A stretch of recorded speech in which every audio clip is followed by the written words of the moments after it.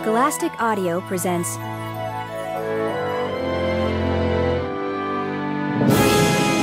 Goosebumps HorrorLand, Book 1, Revenge of the Living Dummy, by R.L. Stine, read by Alyssa Honeycutt.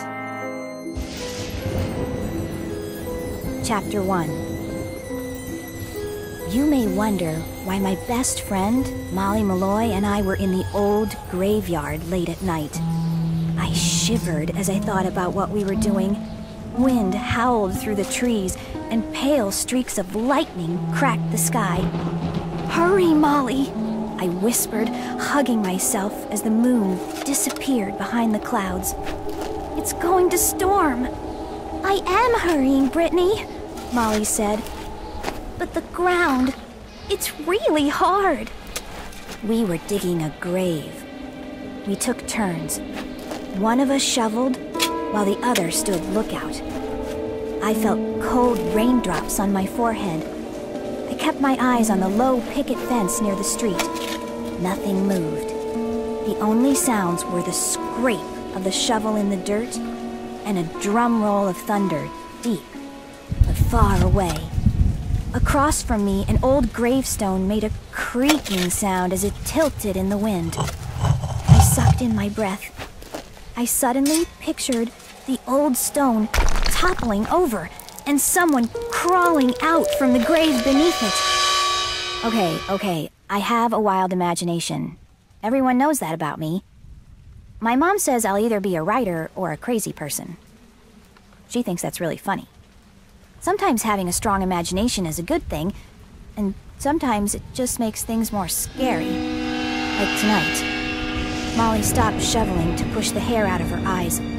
Raindrops pattered on the blanket of dead leaves on the ground. "Brittany, does this look deep enough?" she asked in a hoarse whisper. I glanced at the glass coffin on the ground.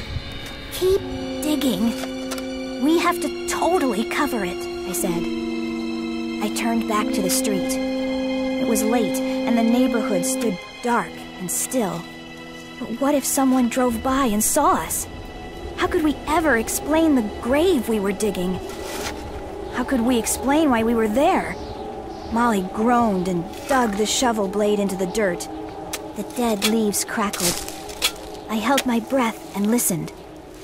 Footsteps. Someone creeping quickly through the leaves toward us. "Molly," I whispered.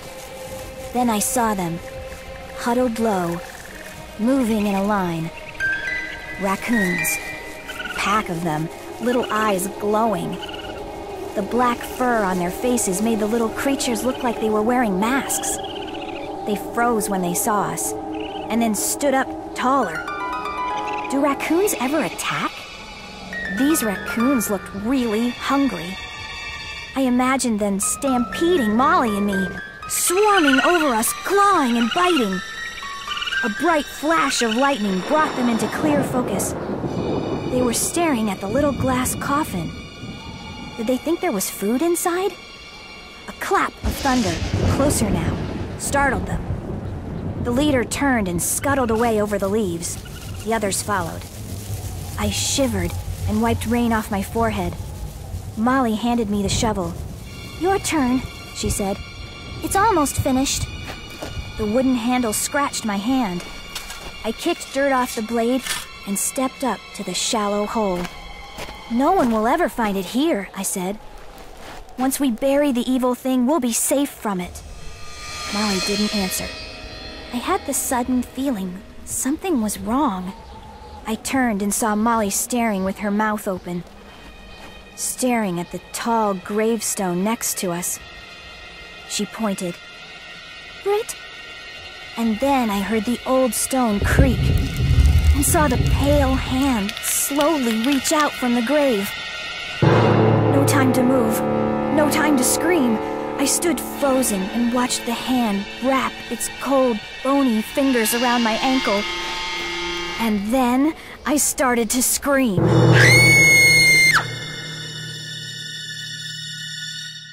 Chapter 2. 2 weeks earlier, I had other things on my mind. I wasn't thinking about the old graveyard down the street. I had other problems. Well, one big problem. And his name was Ethan. Ethan is my cousin, and it isn't nice to hate your cousin. So, let's just say he isn't one of my favorite people on this planet. I like to make lists. And if I made a list of my top 5,000 favorite people in the world, my cousin Ethan wouldn't be on it. Get what I'm saying? It was almost dinner time on a Friday night, and I was perched on the edge of the bed in my new bedroom. Why did I have a new bedroom? Because Mom and Dad kicked me out of my awesome room in the attic to make room for guess who? Ethan. So now I had to sleep in Mom's sewing room. And the sewing machine was still against the wall, so how much room did I have? Try not much. I was talking on my cell to Molly. Molly is maybe the only person who understands what a pain Ethan is, because she's met him, and she had 2 bruised knees to prove it. Who ever told Ethan that kicking people is funny? Molly and I are like sisters. If you mention Molly Malloy, you have to mention me, Britney Crosby, too. We are both 12 and we live on the same block, and we've always been in the same class since 3rd grade. We both like to draw and paint. We both like to make lists of everything. We are always finishing each other's sentences, like we have one brain. Molly is a little taller than me and more into sports. We both have coppery hair, although hers is lighter and curlier, and we both have brown eyes. I'm the funny one. It's hard to make Molly laugh. I think she's more serious than me because her parents split up, and she lives with her dad. He travels a lot, and he's kind of a flake, so she feels like she has to be the grown-up in the house. Obviously, I've thought about it a lot. I once made a list of my good qualities and my bad qualities, and one of my good qualities is that I really try to understand my friends. I can't come over now, I told Molly. That brat Ethan will be here any minute. Dad went to the bus station to pick him up. Molly groaned into the phone. Maybe you'll get lucky. Maybe he missed the bus. Why is he coming to stay with you anyway? His parents had to go away or something, I said. He's even coming to our school. I think he's in 3rd grade. He's such a sicko, Molly said. Maybe you should move over here till he leaves. I rolled my eyes. Like my mom would go for that. She knows you hate him, Molly said. I'm supposed to feel sorry for Ethan because he's had such a tough life, I said. You know, his parents were both sick for a long time and didn't pay any attention to him. Molly shook her head. Yeah, I remember. I groaned. So, Mom and Dad say I have to take good care of him. Every 10 minutes they remind me I have to be nice to him. Hello, Molly said. Do they know he kicks people when the grown-ups aren't looking? Do they know how he kept trying to trip you and make you fall down the stairs? Did you tell them he tricked you into eating a sandwich that had dead bugs in it? He's totally bratty, but they don't believe me, I said. Last time Ethan stayed here, he started messing with my computer, and he deleted my whole term paper. He said it was an accident. Then he burst out laughing. Molly groaned again. What a creep. Molly, what am I going to do? I wailed. He's coming to live with us for weeks. Molly was silent for a moment. Then she said softly, Face it, Brittany. Your life is over. Oh, I let out a cry as I heard a deafening crash. From downstairs? I nearly dropped the phone. Was Ethan here already? Chapter 3. I hurried into the kitchen and saw Mom bent over picking pieces of china off the floor. I can't believe I dropped that plate, she said, shaking her head. Mom has short, dark brown hair with a streak of white in the front. She is small and skinny and totally high energy. And she's kind of pretty, except her black-framed glasses make her look like a philosophy professor or something. She's always in a hurry, and she always drops things. And then she says, I can't believe I dropped that. Maybe you're nervous about Ethan, I said, bending to pick up a jagged piece of china. I know I am. Hey, she pinched my cheek. I don't think she meant to hurt me, but she pinched too hard. I'm the only person in the world she pinches. I don't really get it. Good attitude, remember? She said. Good attitude at all times. You promised. I had my fingers crossed, I said. How could I have a good attitude? The last time Ethan visited, we got into an actual fist fight. Can you imagine?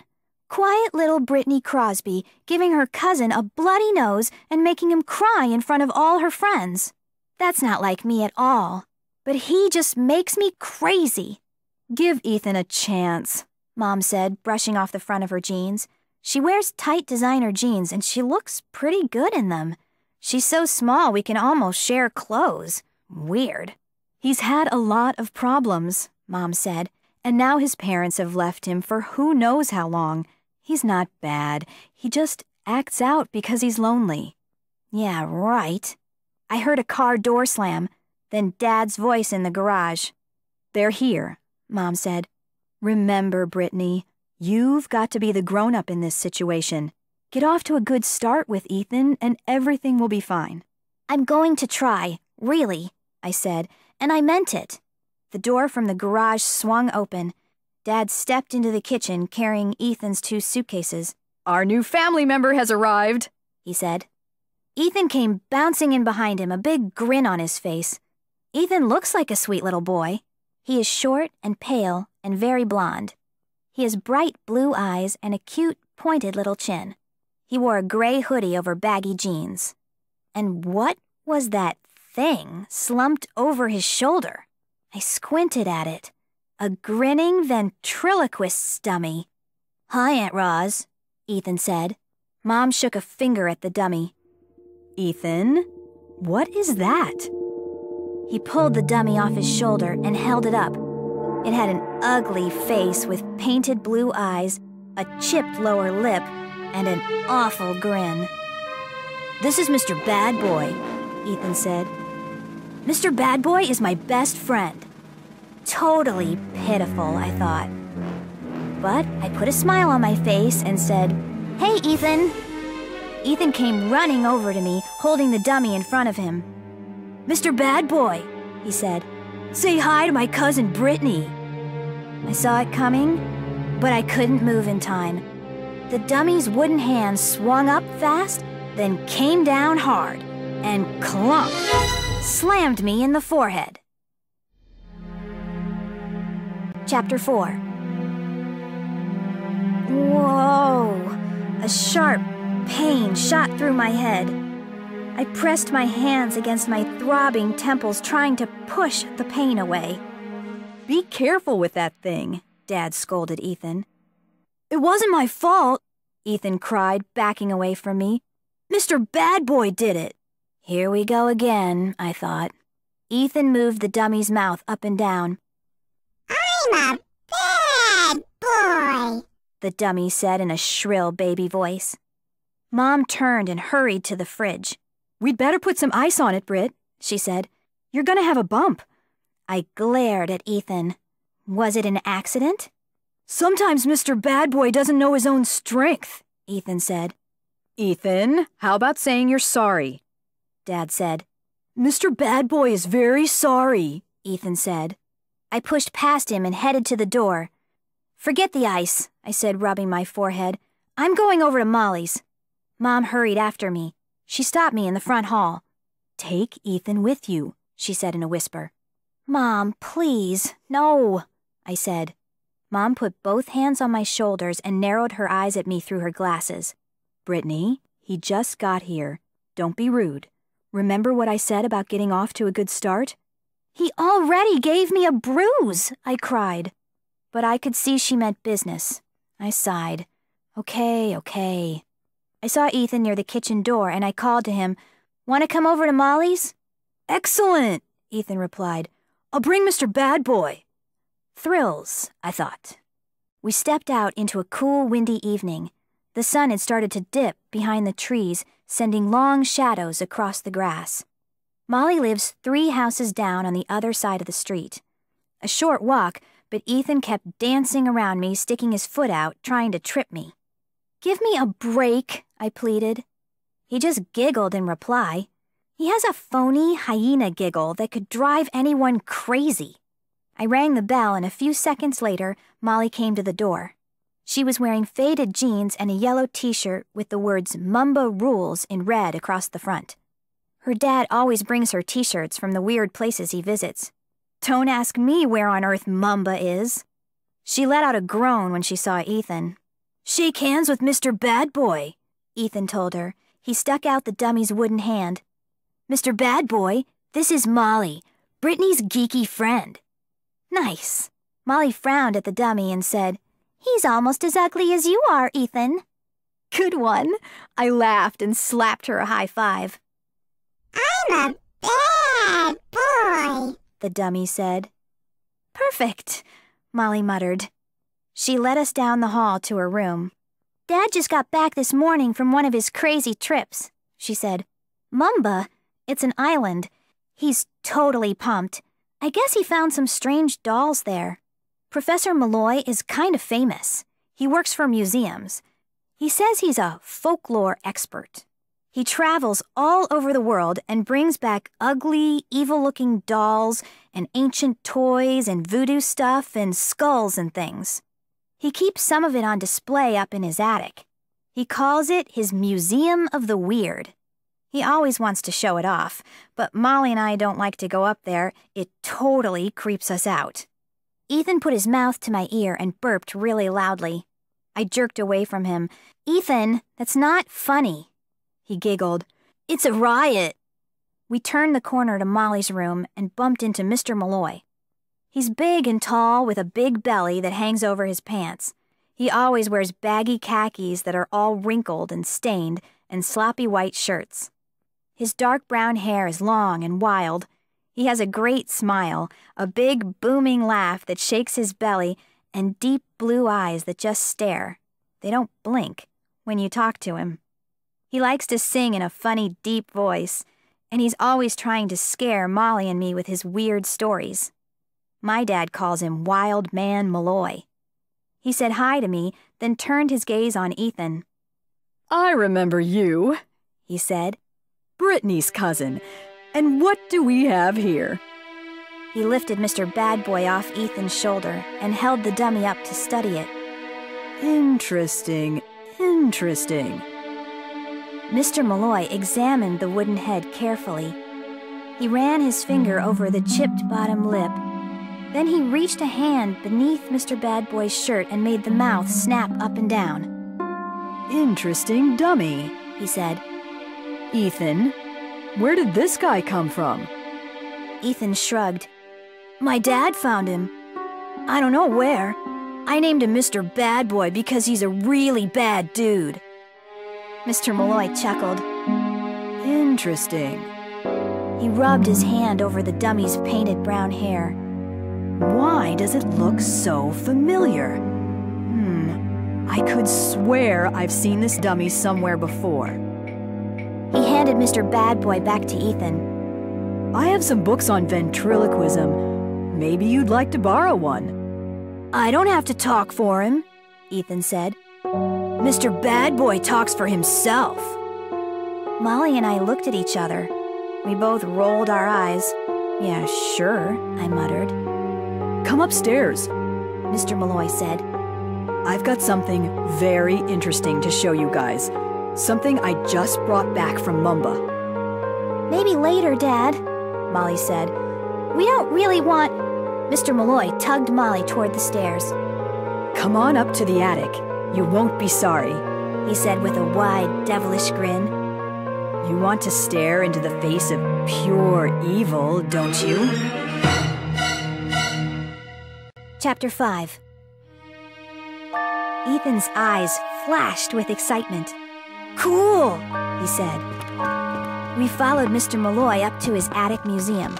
The stairs were narrow and steep and creaked and groaned under our footsteps. Whenever I come up here, I feel as if I'm stepping into a haunted house. For one thing, it's very dark and shadowy. Mr. Malloy says that bright light will damage some of his displays. He keeps everything in glass showcases. It's all so creepy and weird. As you walk past the glass cases, dozens of eyes stare out at you. "Cool! Check this out, Ethan cried. He pointed to a case. I squinted in the dim light. 6 snake heads, their jaws wide open. Disgusting. Mr. Malloy stepped up beside Ethan. Those snake heads were used for gambling, he said. Just like dice. You hold them between your hands and shake them, then toss them onto the floor. Want to try it? No thanks, Molly said quickly. She pulled her dad away. Ethan looked disappointed. He held Mr. Bad Boy up and showed him the snakeheads. A long, skinny animal skull with 2 rows of pointed teeth grinned at me from the next case. I hurried past it. And the next case, too. It contained 2 little blue dolls with long blonde hair. Their faces were all twisted as if they were crying. In the next case, a pile of black fur. I looked closer. No, a stuffed animal, with a tiny mouse caught between its curled fangs. Molly says the attic gives her bad dreams. I don't know how she can fall asleep downstairs knowing that all these horrible creatures are right above her head. Over here, guys, Mr. Malloy called. Here's the new one you've got to check out. The 3 of us stepped around the case and gazed down through the glass. Oh, sick, I moaned. I felt my stomach lurch. Totally sick, Molly murmured. Is that a real shrunken head? Ethan asked. Mr. Malloy nodded. I've never seen anything like it in all my travels, he said. Its body is carved of wood, and it has an actual human head attached to the shoulders. I took a deep breath and gazed down at it. It was about 12 inches tall. The face was shriveled like an old prune and was a vomit green color. There were tiny slits where the eyes had once been. Thin wisps of black hair stood straight up from its scalp. Awesome, Ethan said. Can I hold it? I don't think so, Mr. Malloy replied. When I tell you the story of this doll, I don't think you'll want to come anywhere near it. He chuckled as if he'd just told a good joke. Dad, this is really gross, Molly said, shaking her head. She turned her back to the case. You're not going to keep it here, are you? Let me tell you the story, Mr. Malloy said. The doll is called a mind stealer. The legend goes that if you touch it, you are doomed. Its eyes will open and glow. You will hear a loud, painful buzz, and it will steal your mind right out of your head. My mouth suddenly felt dry. I wanted to stop staring at the ugly thing, but I couldn't take my eyes off it. They say the doll has already claimed 20 minds, Mr. Malloy said. 20 poor victims who were left brainless, empty blanks. I felt a chill run down the back of my neck. Ethan giggled, but I could tell he was frightened too. Molly kept her back to the display case. She tossed her coppery hair back over her shoulder. Can we go now? She asked. I couldn't help myself. I leaned down to get a closer look at the doll. I stared at the tiny, shriveled head. It was a little smaller than a softball, but it had once been alive. It had once been a live human being. Was it a man or a woman? I lowered my face to the glass and let out a cry as the doll whispered, How about a kiss, babe? Chapter 6. Startled, I stumbled back and nearly knocked Molly over. Mr. Malloy laughed. Good one, Ethan, he said. Ethan grinned at me. I'm a pretty good ventriloquist, he said. I got you, Britney. He did a fast tap dance and ended it by stomping hard on my foot.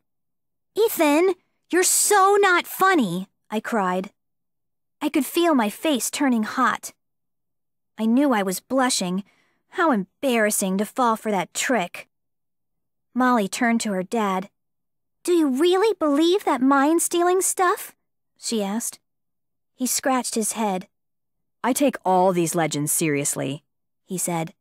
The legends tell a lot about people and their beliefs. Yes or no? Molly asked. Do you think it can steal minds or not? Her dad was silent for a moment. Then he said, Yes, I guess I do believe it. Molly's mouth dropped open. Dad, if you believe this awful doll is so dangerous, how can you keep it in our house? It's under triple thick glass, Mr. Malloy replied. That should make it safe. But, Dad... I'm still studying it, he told her. I've got to call into some experts. There are people who know a lot more about the doll than I do. I'm waiting to hear from them. In the meantime, I believe the triple thick glass will make sure that... Before he could finish, that brat Ethan cried, Brittany, you're blocking my view! And he bumped me hard from behind, into the doll case. As my forehead hit the glass, I saw the doll bounce. Then I heard a loud buzz. I gasped. Oh no! My mind! Chapter 7. Whoa. Wait. I heard the buzz again. My brain whirred. It took me so long to realize the doll wasn't buzzing. The sound came from my cell phone. I let out a sigh of relief. It was only my wild imagination going berserk again. I pulled the phone from my pocket and flipped it open. A text message from my mom. Dinner almost ready. Come home soon. I told Molly and Mr. Malloy we had to leave. Ethan started whining that he didn't want to go. He wanted to stay and check out the other weird dolls and objects, but I was happy to get out of there. The Mind Stealer doll was too creepy to think about, and Mr. Malloy admitted he didn't even know if it was safe to keep it in the house. I knew I'd have nightmares about it. When we got home, Mom was going crazy in the kitchen, with 2 pots steaming on the stove and a chicken roasting in the oven. She blew a strand of hair off her forehead and smiled at Ethan. I'm making my famous roast chicken in honor of your arrival tonight, she said. Not quite ready. She turned to me. Why don't you go up to Ethan's room and bring down the rest of your junk? Ethan gave me a hard tug that almost knocked me over. Come upstairs, fat face. I want to show you my comedy act with Mr. Bad Boy. Fat face? I cried. Don't call me fat face, butt breath. He giggled. Stop it, Mom said. She lifted a pot lid and ducked back as steam poured up. Name-calling isn't funny. Yeah, right. Don't call names, you moron, Ethan said to me. He tried to jam his elbow into my ribs, but I dodged away. Please, go upstairs, Mom said. Let Ethan show you his comedy act. Mom, give me a break, I moaned. That dummy is so totally lame. Mom dropped the lid back on the pot and pulled me to the kitchen door. Go up there with him, Britt. He wants to share something with you. That's a good thing. But, Mom... And don't make fun of the dummy, she whispered. Poor Ethan obviously needs a friend to talk to, so he made one up. Go up to his room and be nice to him. I let out an exasperated sigh, but then I forced a smile to my face. Okay, Ethan, I said. Let's do it. He let out a cheer and went running up the attic stairs. The dummy's wooden head clonked on each stair as Ethan dragged it by the arm. I glanced around the attic. My old room. I missed it already. The room was long and narrow with bright yellow walls. Some of my posters were still hanging up. My desk stood in front of the window between 2 twin beds where Molly and I had spent many sleepovers. No room for sleepovers now, I thought, in my tiny sewing room. And then I scolded myself. Don't be bitter, Britt. You'll get your room back when he leaves. Ethan pulled out the desk chair and sat down on it. He set Mr. Bad Boy on his lap. I dropped to the floor, settled onto the white shag carpet, and leaned my back against the wall. Don't laugh too hard, Ethan said. You'll hurt yourself. No problem, I said. If you need me to explain any of the jokes, just let me know, he said. I rolled my eyes. Just do your act, okay? Mr. Bad Boy grinned at me. His eyes opened wide. He had such an ugly smile, totally evil. Britney, is that your face? Or did you forget to take out the garbage? The dummy said. His voice was a shrill rasp. Be nice, Ethan scolded the dummy. That's my cousin. The dummy leaned toward me. Britney, something just reminded me of the banana I had for breakfast. Oh yeah, your nose! The dummy tossed back its head and let out a long donkey laugh. I'm a bad boy! Is that your act? I asked Ethan. He shook his head. Sometimes Mr. Bad Boy doesn't cooperate. Yeah, right, I muttered. Be good, Ethan scolded the dummy. I like your long hair, Mr. Bad Boy said to me. Too bad it's all growing on your back. I burst out laughing. The joke was terrible, but Ethan was a really good ventriloquist. I couldn't see his lips move at all. Mr. Bad Boy, please, Ethan pleaded. Be nice to Britney. The dummy's eyes stared into mine. I know we've just met, he said in his harsh, raspy voice. But I'm a very romantic dude, and I have 3 little words I'm dying to say to you. 3 little words? I asked. Mr. Bad Boy nodded. Yeah, take a bath. I couldn't help myself. I laughed again. I have to admit, I love rude jokes. I guess maybe it's because I'm always so nice. Is that your face? Mr. Bad Boy asked. Or are you standing on your head? I groaned. Don't blame me for these jokes, Ethan replied. Blame Mr. Bad Boy. He turned to the dummy. You're not very nice, he told it. Then stop putting words in my mouth, Mr. Bad Boy said. That made me laugh, too. I'm a bad boy, Mr. Bad Boy exclaimed. You're an awesome ventriloquist, I told Ethan. How did you learn to do that? Ethan set Mr. Bad Boy down on the bed and walked over to me. He shrugged. I don't know. Just practice, I guess. I slapped Ethan a high five. Well, good work, dude. I really think you're talented. And then I gasped, because across the room, Mr. Bad Boy turned his head to me and opened his mouth in an ugly laugh. Chapter 8. How did you do that? I cried. Ethan's smile faded. I didn't do it, he said. He took his hand out of his pocket and pointed to Mr. Bad Boy. He did. I frowned at him. Can't you ever be serious? I am serious, he insisted. I was trying to be nice to Ethan, but he always had to act like a jerk. I decided to give it one more try. You know, everyone in my school has to do 1 hour of public service, I said. That bites, Ethan said. Listen to me, I snapped. I've got a good idea for you. I'm going to give a painting lesson at my great-aunt's retirement home. Maybe you could come too and do a funny act with Mr. Bad Boy. I bet they'd love it. Cool, Ethan replied. Yeah, thanks. Maybe I'll practice some new jokes with him. Good. Your jokes are funny, but you need some that aren't so nasty, I said. I heard a rustling sound from the bed. Over Ethan's shoulder, I saw the dummy raise its head again. It opened its mouth and let out a long burp. I laughed. That's pretty good, Ethan, I said. Come on, for real. How do you do that? I'm telling the truth, Ethan said in a whisper. I didn't do it. He grabbed my arm. Please, believe me, Britney. Sometimes it's like he comes to life or something. I pulled my arm away. Yeah, right. And monkeys can fly to the moon. But then I saw that the kid was trembling. On the other side of the bedroom, Mr. Bad Boy laughed again, a high donkey bray. I almost fell for it, but then I remembered all the dumb tricks Ethan played on me the last time he visited. He was a total trickster.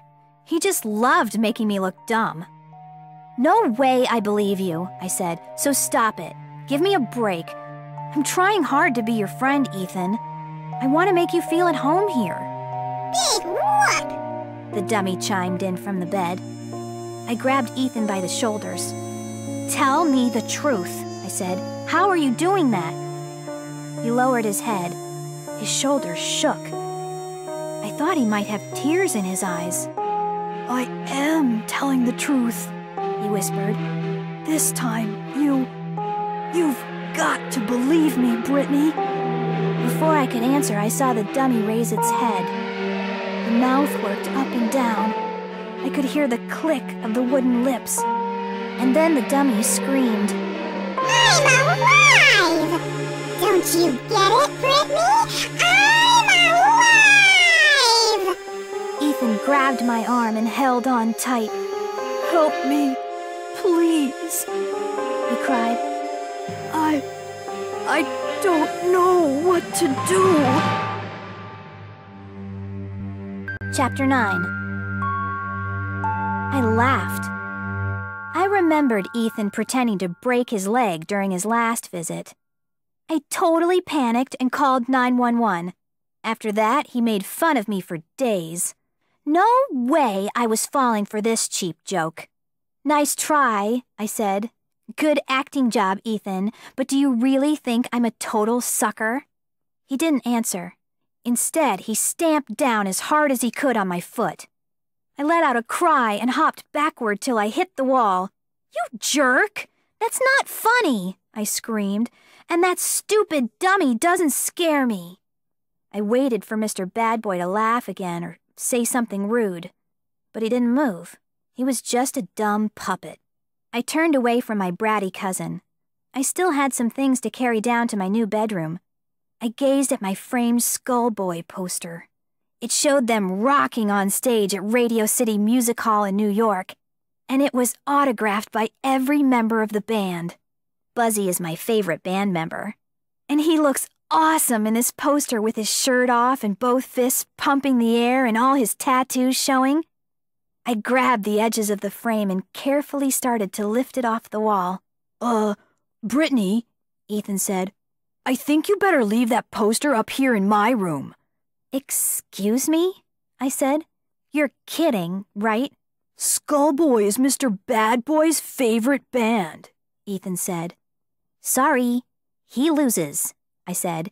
"It's my favorite band too, and I'm hanging this in my room." Ethan tried to pull my hand off the poster frame. "Please, Britney," he said in a tiny voice. "What is your problem?" I snapped. I want to keep Mr. Bad Boy happy," Ethan replied. "If I do something he doesn't like, he might hurt me." Ethan had this terrified look on his face. He really was a good actor. "Tough cheese," I said. "Tell you what, sit Mr. Bad Boy down at the laptop, let him go online, and order his own poster." That time I made Ethan laugh. "Come on, you two," Mom called from downstairs. "Dinner is on the table." "1 minute," I shouted. I lifted the poster off the wall and carried it down to my new room. I didn't have much wall space, but the poster fit on the wall above my desk. I carefully nailed in a picture hook and hung it next to my favorite picture, an oil painting I did of Phoebe, our old dog who died last year. I missed Phoebe. The painting made me sad, but it was definitely my best painting, a nice way to remember her. I made sure the Skullboy poster hung straight, then I hurried down to dinner. Mom had dropped a plastic jug of apple cider. She was on her knees on the kitchen floor mopping up the spill. "I can't believe I dropped that," she muttered. I grabbed some paper towels and helped her dry the floor. She handed me the half-empty cider jug. "You'd better carry it to the table," she said. "I'd drop my head if it wasn't glued on." "I don't believe it," I said. "We're eating in the dining room? We never eat in the dining room unless company is coming." "I thought we'd make it a special celebration because of Ethan," Mom said. Dad was already at the table, spreading his napkin over his lap. "Dad looks like he comes from another family. He's very tall and skinny as a scarecrow, and he has short, white blonde hair and furry, white blonde eyebrows that move up and down over his blue eyes like caterpillars. Mom calls him her blonde freak. Dad thinks that's hilarious. In front of him sat Mom's famous roast chicken on a blue platter waiting to be carved, and next to it a big bowl of mashed potatoes and bowls of applesauce and string beans. A feast. How are you and your cousin getting along? Dad asked. Peachy, I said. Before I could say more, Ethan stepped into the room with Mr. Bad Boy slung over his shoulder. Mom pointed to the chair at the end of the table. Why don't you sit there, Ethan, next to me, she said. She smiled at him. Let's all sit down and get to know one another. Ethan hesitated. He looked quickly around the table. But you didn't set a place for Mr. Bad Boy, he said. Mom and Dad exchanged glances. Dad shrugged. We can set a place for him across from you, Mom told Ethan, next to Britney. She pulled out a placemat and napkin and set them on the table. Then she hurried into the kitchen to get silverware. Ethan placed the dummy in its chair, then walked around the table and sat down. Dad chuckled. Do we have to serve him dinner? Suddenly, Mr. Bad Boy's eyes popped open wide, and he rasped, I'd rather eat roadkill. I burst out laughing. Let's face it, Ethan really cracks me up. Dad glared at me. Don't laugh at that, Britt. Your mom worked hard on this dinner. Huh? Me? I cried. I didn't say it. He did. I gave the dummy a shove. Then I took a long sip of milk. Shouldn't she pluck the chicken before she cooks it? Mr. Bad Boy cried. I started to laugh and choked. Milk came spurting out of my nose. That made Ethan and me both laugh even harder. I couldn't stop choking and laughing. Enough, Britt, Dad shouted. It's not funny. Mom entered the room and sat down. What's not funny? She asked. Brittany decided to act like a clown tonight, Dad said, frowning. Why are you picking on me? I cried. It's not my fault. Ethan. Help yourself to some mashed potatoes, Mom said, pushing the bowl to me. She turned to Ethan. Are you excited to have a big new room of your own? Before Ethan could answer, Mr. Bad Boy chimed in. I'm so excited, I just peed my pants. I couldn't help it. I burst out laughing. The mashed potato spoon flew from my hand. A big gob of potatoes sailed across the table and smacked the front of Dad's shirt. I watched the potatoes slide into Dad's shirt pocket, and that made me laugh so hard I couldn't catch my breath. Brittany, maybe you better leave the table and calm down, Mom said. Dad glared at me angrily. You're really asking for trouble, he said. Me? Why me? I managed to choke out. It's not my fault. Just settle down and eat your dinner, Mom said. It all looks delicious, Dad said. Once again, Mr. Bad Boy's mouth worked up and down, and he rasped, I throw up better food than this. Chapter 10. At school the next morning, I found Molly at a table in the back of the art room working on her new project. Molly is even more intense about painting than I am. She has some cool ideas. She dreams up scenes on imaginary planets and paints them. Then she downloads photos of movie and music stars off the internet, and she prints them out and adds them to her paintings. They're hard to describe, but Mr. Vella, our art teacher, was really excited about them. He said Molly should do at least a dozen, and maybe he could get her a show in a gallery somewhere. I keep trying to get her to paint one with Buzzy from Skullboy, but she says she hates Buzzy's looks. She says she hates everything about him. Wow. So far, it hasn't ruined our friendship. I'm sure one of these days I can convince her she's totally wrong. I pulled out the chair across from her and sat down. Hey, Molly, I said. I like the purple and green sky. Way cool. She looked up from her painting. Britt, how come you were so late this morning? Ethan, of course, I said. I picked up a clean paintbrush and pretended to stab myself with the handle. Ack! He's a cutie pie. Molly said sarcastically, adding brushstrokes to a clump of purple trees. Mom made pancakes for breakfast, I said. You know, Ethan's first day of school, everything has to be special for Ethan, and you know what that creep did? I slammed the paintbrush down on the table. He made me laugh, and I squirted maple syrup in my hair and on my t-shirt. I had to go shampoo my hair and change. Now I'm in major trouble with Mrs. Haggerty for being late. I could kill that brat. So, things are going well, Molly joked. Not funny, I muttered. How come he's going to school here? Molly asked, concentrating on her trees. Because no one knows how long he'll be living with us. Dad dropped him off at the elementary school this morning. I have to wait around till 3:30 to pick him up. Molly snickered. Did he bring that ugly dummy to school with him? No, I said. He told us Mr. Bad Boy likes to sleep late. He's totally mental, Molly said. Does he believe it's alive or something? The little clown is trying to make me believe it's alive, I said. What a joke. Molly narrowed her eyes at me. So you don't believe it? Huh? Believe Mr. Bad Boy is alive? I said. Of course not. That night I had dinner at Molly's house. Her dad was off on another long trip. Margie, the housekeeper who always stays with Molly when her dad is away, ordered us a pepperoni pizza and a couple of salads, and we had ice cream pops for dessert. Was I happy? Well, yes, pepperoni is my favorite. But mainly, I didn't have to sit across the table from Ethan. After dinner, Molly and I were in front of her laptop checking out the latest gossip on Faceplace, our school's message board. Molly's bedroom is almost as small as my new room. She's covered one whole wall from floor to ceiling with her paintings, and it looks really awesome. Guess who wants to bring his dummy to school tomorrow? I asked. Molly shook her head. Doesn't he care that kids will think he's a geek? I shrugged.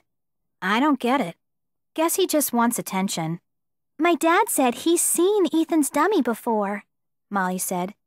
He just can't remember where. Let's not talk about it, I muttered. I glanced at the clock. Almost 8:30. I'd better go home and write that essay, I said. I'm already on Mrs. Haggerty's bad list. Whoa! Check this out, Molly said, eyes bulging at the laptop screen. Cindy Siegel's photos from her party last week. Oh, wow. I can't believe she put these online. If her parents ever saw them. I ended up spending another hour at Molly's. Then I hurried home to write the essay. It was due tomorrow, and I knew I couldn't afford to mess up. Mom and Dad were in the den watching a movie on TV. The house smelled of popcorn. They have popcorn almost every night. They say it's low-calorie, but they eat huge bowls of it. I started up the stairs to the attic. Then remembered it wasn't my room anymore, so I turned around, made my way down the hall, and stepped into the little sewing room. I flashed on the ceiling light and gasped. Oh, no! My poster. My Skullboy poster. The glass frame was cracked and shattered. I saw jagged shards of glass on the floor.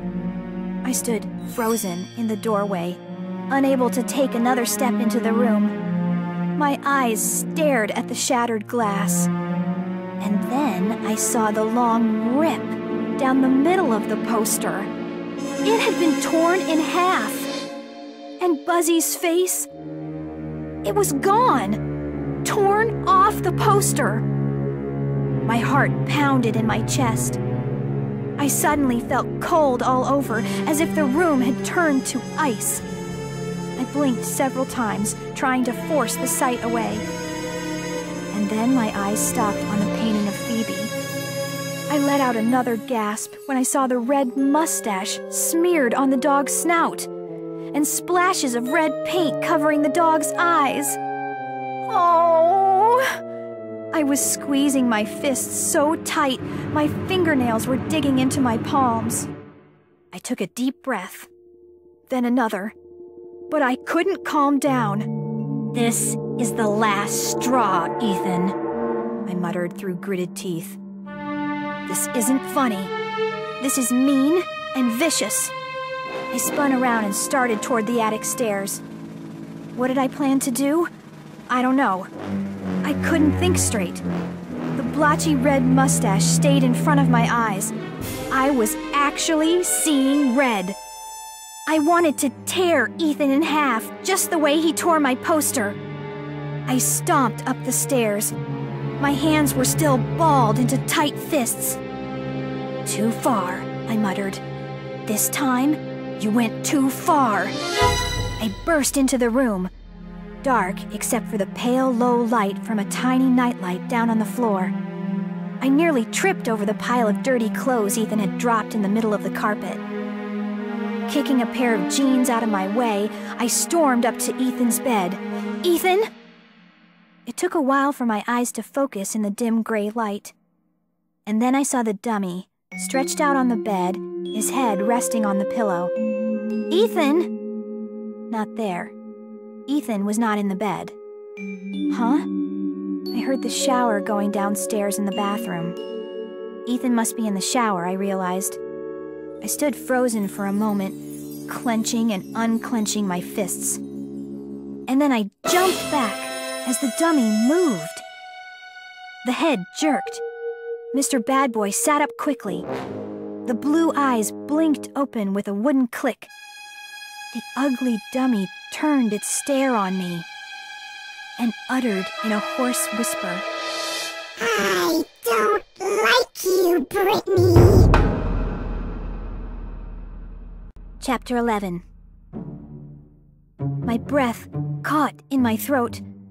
I staggered back till I hit the wall. The dummy stared at me with that ugly grin. Then he slowly lowered himself back onto his pillow. This can't be happening, I told myself. But it is. Something terrifying is going on here. Ethan is downstairs. The dummy sat up on its own and spoke. And it hates me. My legs trembled as I forced myself away from the wall. I kept my gaze on Mr. Bad Boy. His eyes stayed wide open, staring up at the ceiling. But he didn't move again.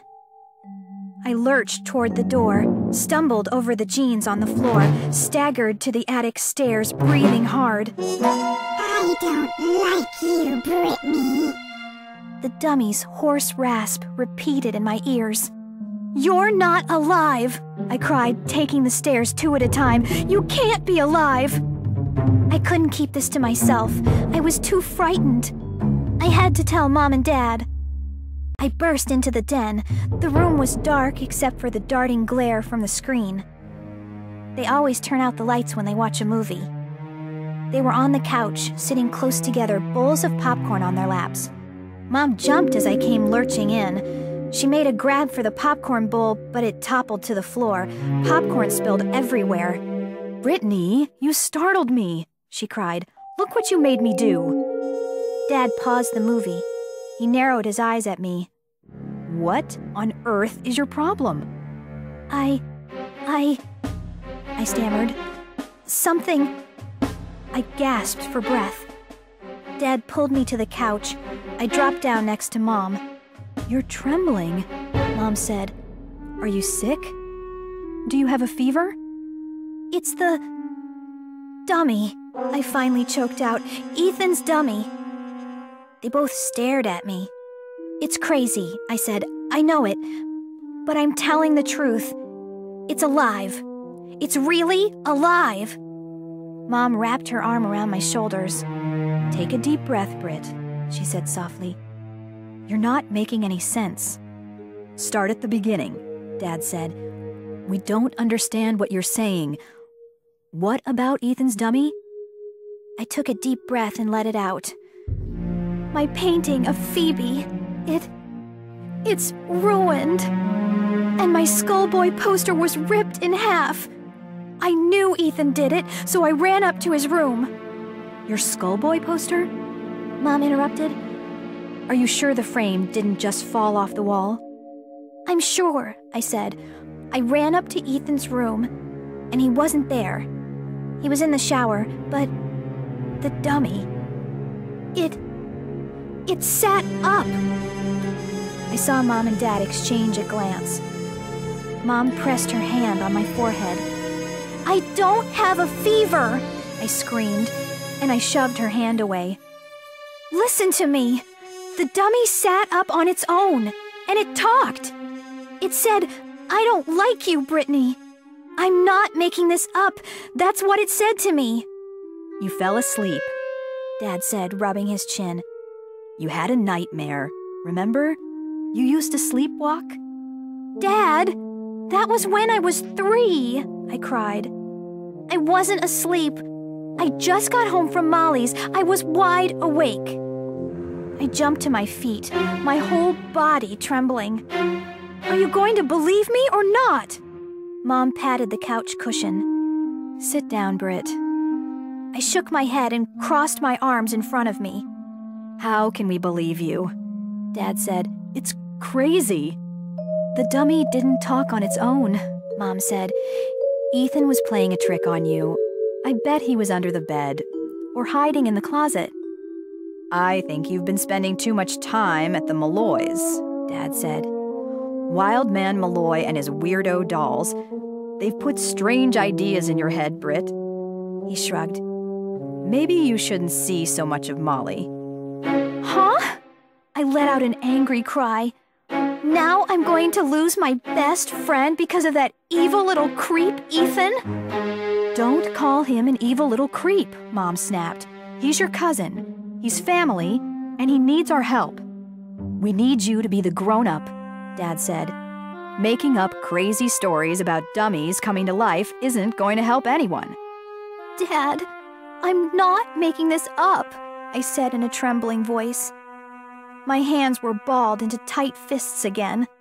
I could feel myself totally losing it. I bit my lips till they hurt.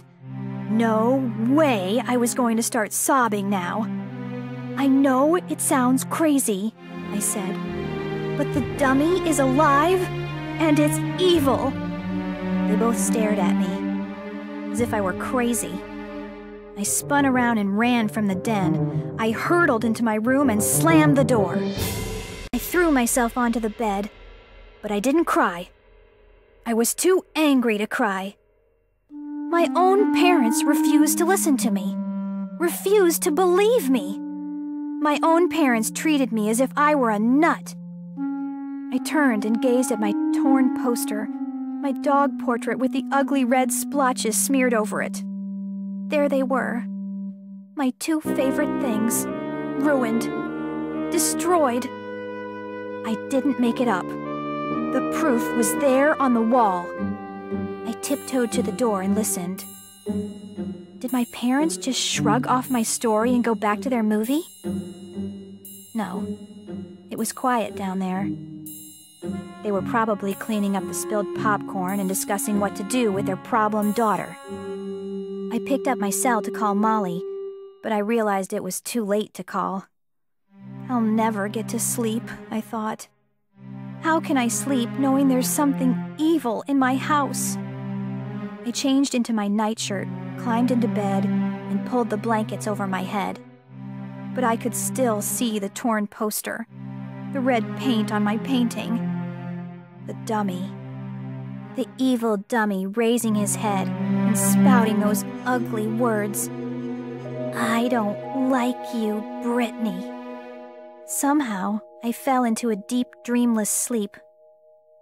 The next morning, I pulled on jeans and a sweater and got myself ready for school. I felt weary, as if I hadn't slept at all. Every time I glanced at the poster and painting, my stomach tightened in cold dread. I looked out my window. It was a gray morning. Dark clouds hung low in the sky. The darkness matched my mood. I left my room and headed for the stairs. I could smell coffee from the kitchen and bacon frying. I heard footsteps behind me and glimpsed Ethan coming down the attic stairs, holding Mr. Bad Boy in front of him.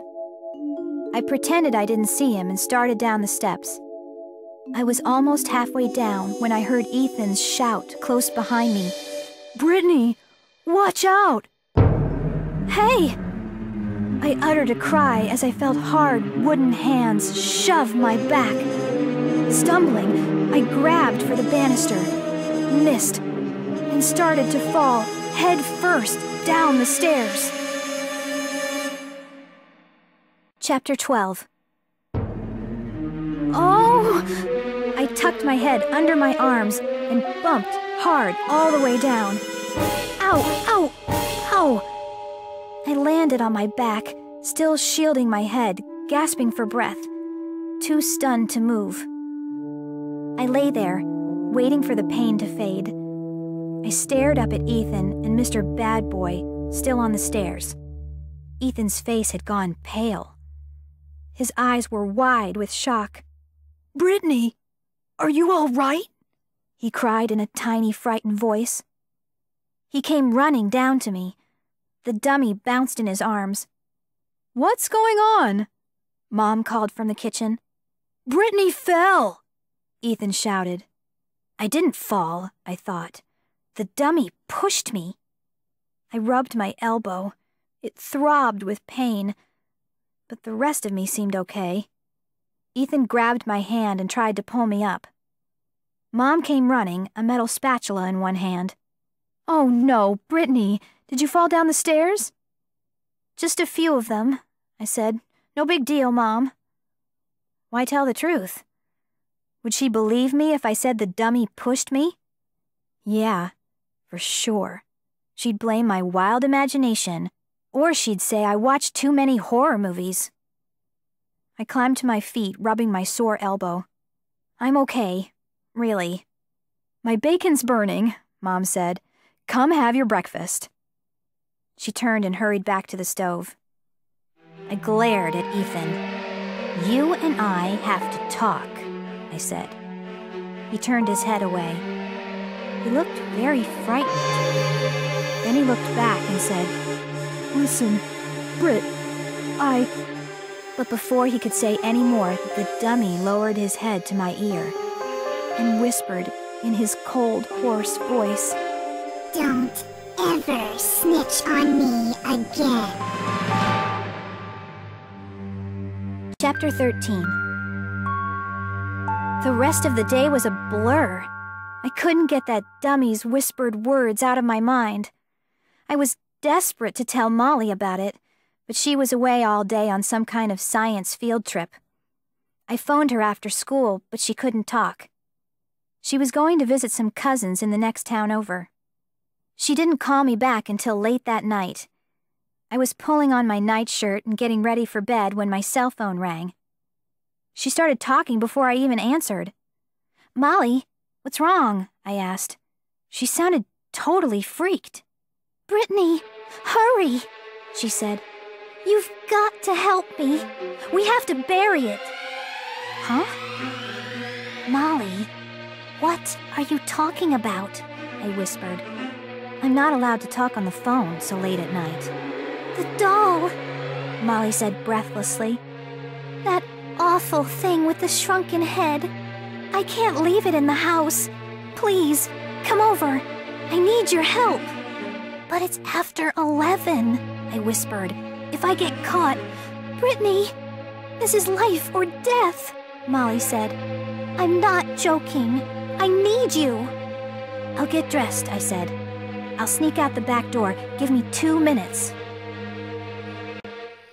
2 minutes later, I was running through backyards and across the street to Molly's house. The grass was slippery and wet due to the weather. I lowered my head against the strong gusts of wind. Molly's house was dark, except for a light in the attic window. But she stood waiting for me at the back door. She grabbed my arm and pulled me into the kitchen. She had already pulled on a yellow rain slicker and had the hood lowered over her head. "We have to hurry," she whispered. "Molly, I don't understand," I said. "Tell me, what's up with that doll?" She brushed back the rain hood. I could see the fear in her eyes. "The mind stealer. My dad, He was wrong. We have to bury it in a graveyard. I narrowed my eyes at her. You're not joking? Where's your dad? On an island somewhere, she said. Near Australia, I think. I tried to call him. I don't think his cell is working. But why do we have to bury that doll? That's just crazy, isn't it? A man called me, Molly said. A few minutes ago. From Mumba. He said my dad asked him for information about the Mind Stealer doll. And... Molly, what did he say? I asked. He said he did research for my dad. He talked to people in Mumba. The doll's powers are deadly strong. It shouldn't be kept in the house. My dad didn't know. It has to be buried in a graveyard. I stared at her. He was serious? Very serious, Molly said. He said to get the doll out of the house tonight. He said maybe it's all just an old legend, but we shouldn't take chances. It's too dangerous. She grabbed my hand. You've got to help me, Britt. I'm really scared. I knew that doll was trouble. My dad, sometimes he just doesn't take things seriously. What about Margie? I asked. Your housekeeper. Can she help us? She has the flu, Molly replied. I can't ask her to come out. Molly stared at the glass case in fear. I'll carry the doll case, she shivered. There's a shovel in the garage. You can carry that. And that's how Molly and I ended up in the little graveyard 3 blocks away from our houses. Nearly midnight. The neighborhood dark. No cars in the street. No moon in the cloud-covered sky. Cold raindrops pattering down on us. There we were, taking turns shoveling up the hard dirt. Inside the glass case, the evil doll stared up at us with its empty eye sockets in its shriveled green head. The wind howled. The old gravestones creaked and groaned. Could we get the evil doll buried before it did something horrible to us? Could it get any scarier? Yes. The hole was at least 2 feet deep. Almost deep enough. I dug the shovel blade into the dirt. And that's when the old gravestone across from me tilted forward. I saw crumbling dirt at the bottom of the stone.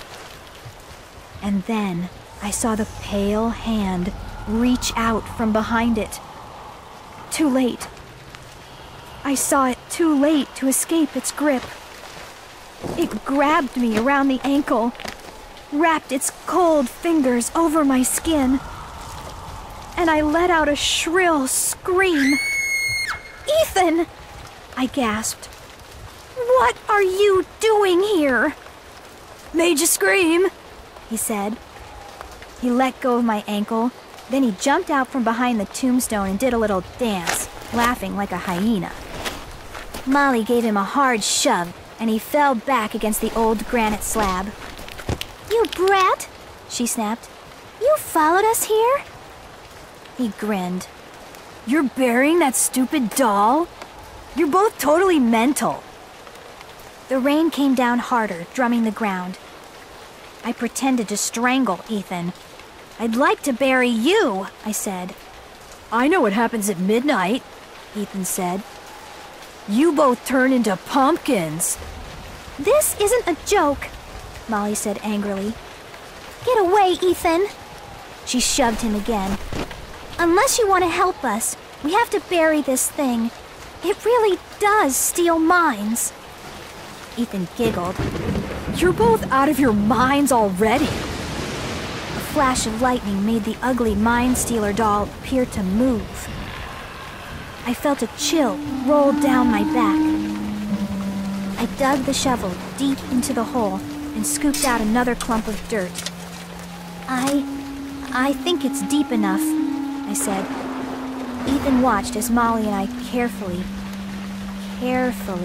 lifted the glass case. The disgusting little head rolled to one side. The doll's wooden arms bounced against the glass. Into the hole, we lowered it slowly. The glass case felt slippery and wet from the rain, but we set it down in the hole. Then we both frantically shoveled and scooped dirt over it. Buried it out of sight, where its evil powers could do no damage. And then the three of us ran for home, battered by the wind and rain. Molly had a smile on her face now. At least she could feel safe again in her own house. But what about me? No way I could feel safe. Not with a living dummy turning my life into a horror show. Chapter 14. Mom, please don't make me take Ethan, I begged. Mom bit her bottom lip. Brittany, you have no choice, she said. You promised him, remember? You have to take him. She straightened her hair in the front hall mirror and picked up the car keys. It was nearly 4 the next afternoon. She was ready to drive us to perform at Sunset House, my great-aunt's retirement home. Brittany, do you have all your art supplies packed up? Put them in the trunk, she said. She started to the door, but I grabbed her arm. Mom, you're not listening to me, I said.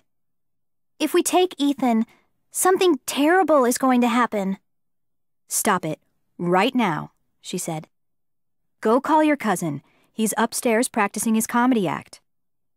My throat felt tight and dry. I know you don't believe me, I said. But I'm not making this up. Mr. Bad Boy is alive, Mom. He's alive, and he's evil. Mom slammed the car keys down on the hallway shelf. She glared at me angrily. Enough, she said. Enough, enough, enough. You're acting like a total baby, Brittany. But Mom, I can prove it, I said. She raised a hand. Enough, enough. Not another word, I mean it. Not another word about that dummy. My breath caught in my throat. I felt so hurt and angry. Mom always believed me before Ethan came to live with us. She always trusted me. She always talked about how grown up I was. And now... She pointed to the stairs. Go get Ethan. Great Aunt Ruth is waiting. I let out a long sigh and started up the stairs. I knew if I brought Ethan and Mr. Bad Boy with me, something terrible would happen. But what could I do? A short while later, Mom pulled the car up the long driveway to Sunset House. We passed by tall hedges and a rolling lawn with beds of red and yellow flowers. People sat in chairs around a bubbling fountain, talking and reading. The house was a tall brick building. The afternoon sunlight reflected off the many windows, making the whole house appear to glow. I pulled my art supplies from the trunk and waved to Mom as she drove away. Great Aunt Ruth was waiting for Ethan and me in the front hall. She's almost 85, but she looks a lot younger. She has short, straight black hair, and she wears a lot of makeup and bright red lipstick. Today she wore faded jeans with embroidery on the pockets and a pale blue shirt that tied at the waist. After giving Ethan and me bone-crushing hugs, she began chattering a mile a minute, asking about everyone in the family. A short, plump, gray-haired woman wearing a gray pantsuit stepped up with a smile. "Brittany, this is so nice of you," she said. "Hi, Mrs. Berman," I said. She's the director of the house. "This is my cousin Ethan. He's going to perform with his dummy." "How excellent," she said. "Come this way. Your audience is waiting for you in the rec room." We followed her down the hall and into the room.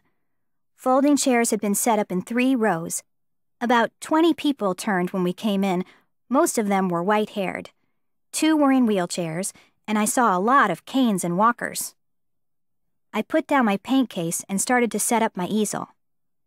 Ethan took a seat in a corner and plopped Mr. Bad Boy on his lap. "This is Ruth's niece, Britney Crosby," Mrs. Berman announced. "She is going to give you all a painting lesson, and then Britney's cousin, Evan, is going to put on a puppet show." It's Ethan! Mr. Bad Boy shouted. People began to murmur. A few people laughed. I opened my paint jars and turned to the audience. "I know a lot of you like to draw and paint," I said, "so I thought—" "Louder, please," a woman in the front row shouted. "So I thought today I'd—" "She's deaf," another woman called out. "She won't hear you no matter how loud you shout." A lot of people laughed. Great Aunt Ruth turned in her seat and shushed everyone. I took a deep breath and continued. "Since we're in Sunset House, I thought I'd show you how to paint a beautiful sunset with just 2 colors, red and yellow." I picked up the brush and began to mix colors. "Maybe she could paint my room," a man in the back row said to the woman next to him. "Maybe she could paint my nails," the woman said.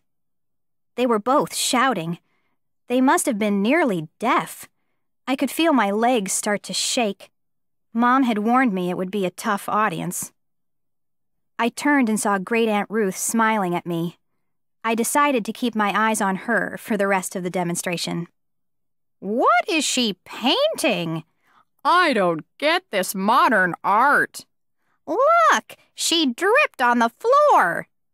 I should have worn earplugs, but I hummed to myself to drown them out, and I kept working my brush on the canvas. The sunset painting turned out really well, maybe the best sunset I'd ever done. And when I stepped away from it, everyone cheered and clapped, even the woman who wanted me to paint her nails. Great Aunt Ruth blew me a kiss. I could tell how proud she was. I felt really happy. But then I remembered what was coming next, and my stomach tightened in dread. "Here's Ethan," I announced to everyone, "with his good friend, Mr. Bad Boy." As Ethan passed me, I whispered, "Don't mess up." "I'll try," he whispered back.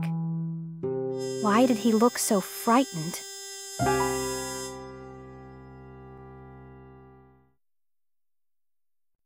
Chapter 15. Ethan pulled his folding chair to the front of the room.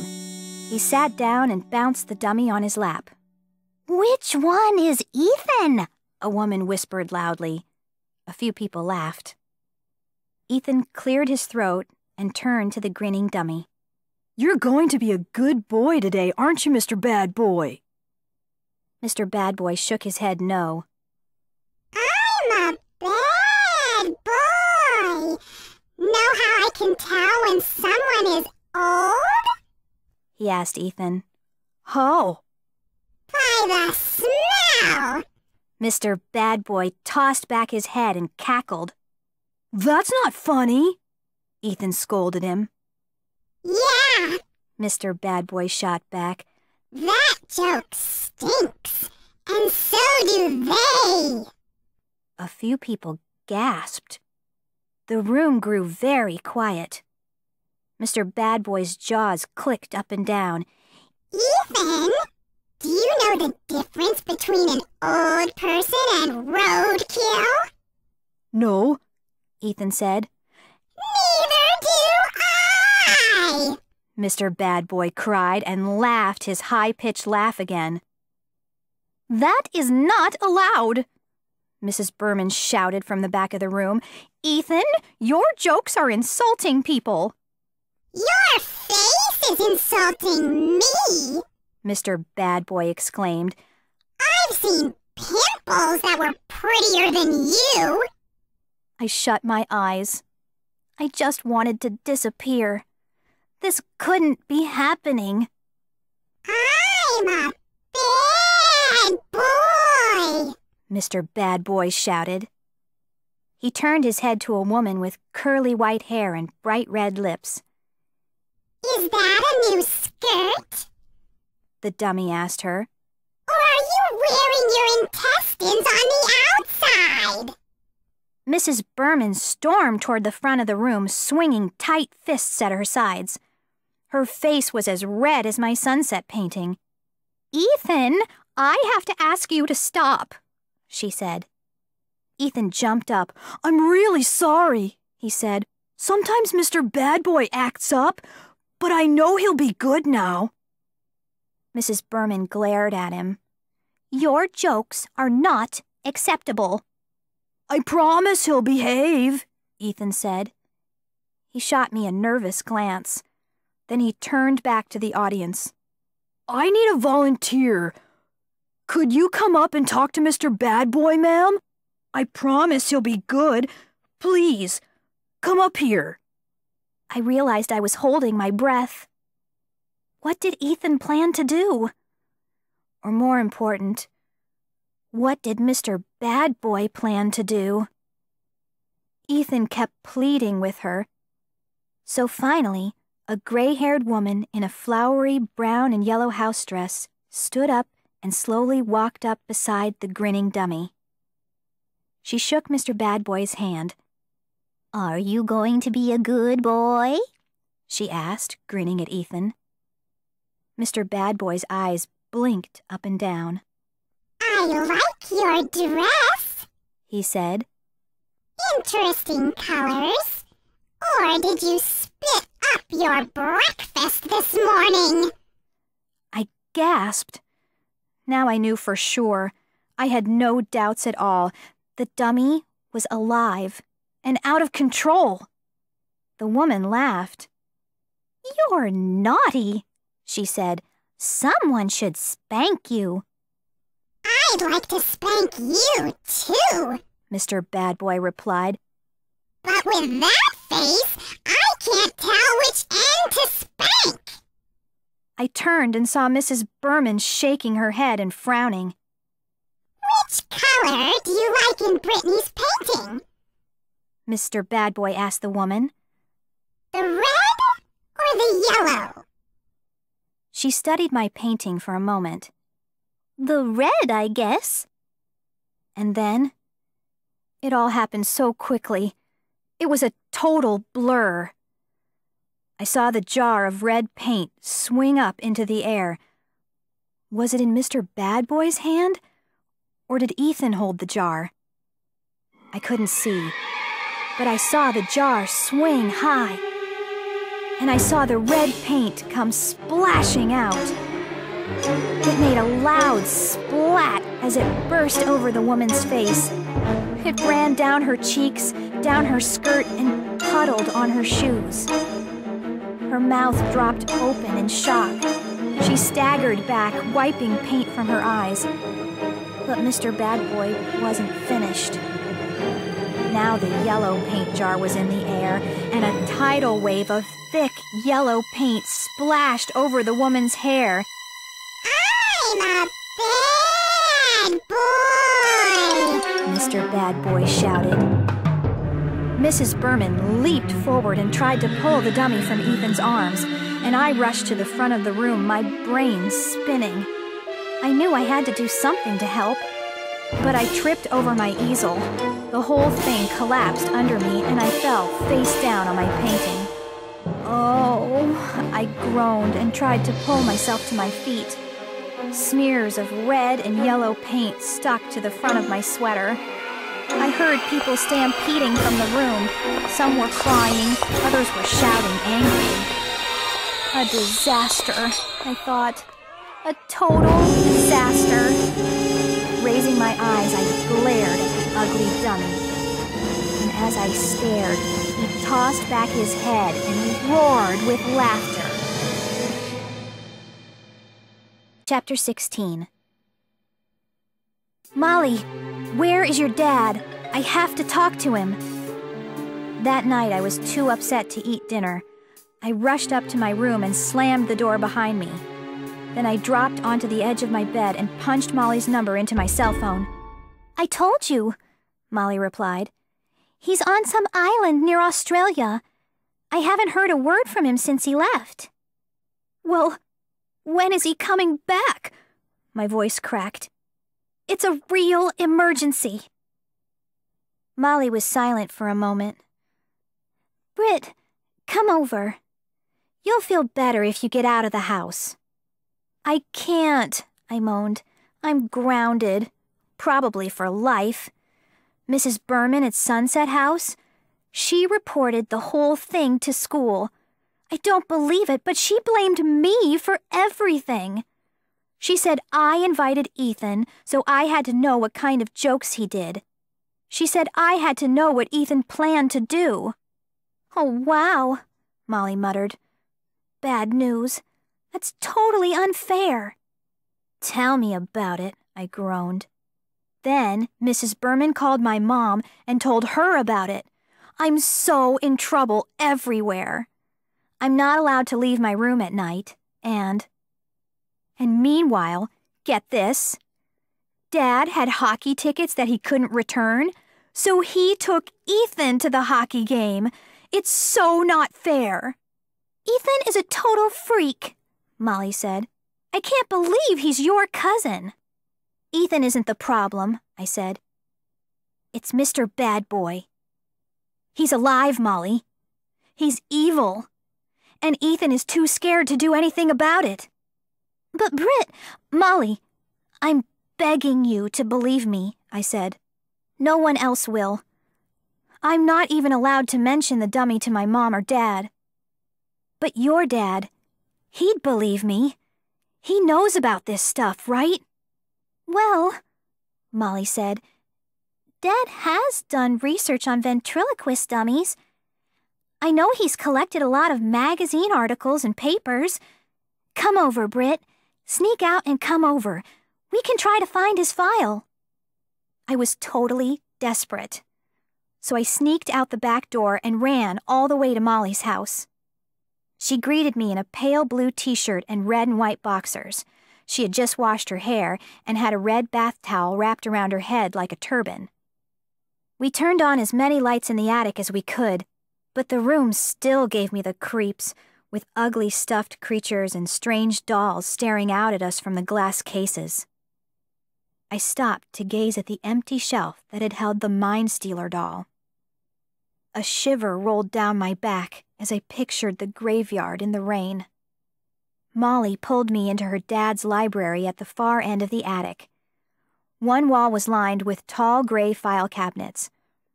We began pawing through the file drawers, bulging with articles and magazines and photos and research papers about all of the weird stuff Mr. Malloy was into.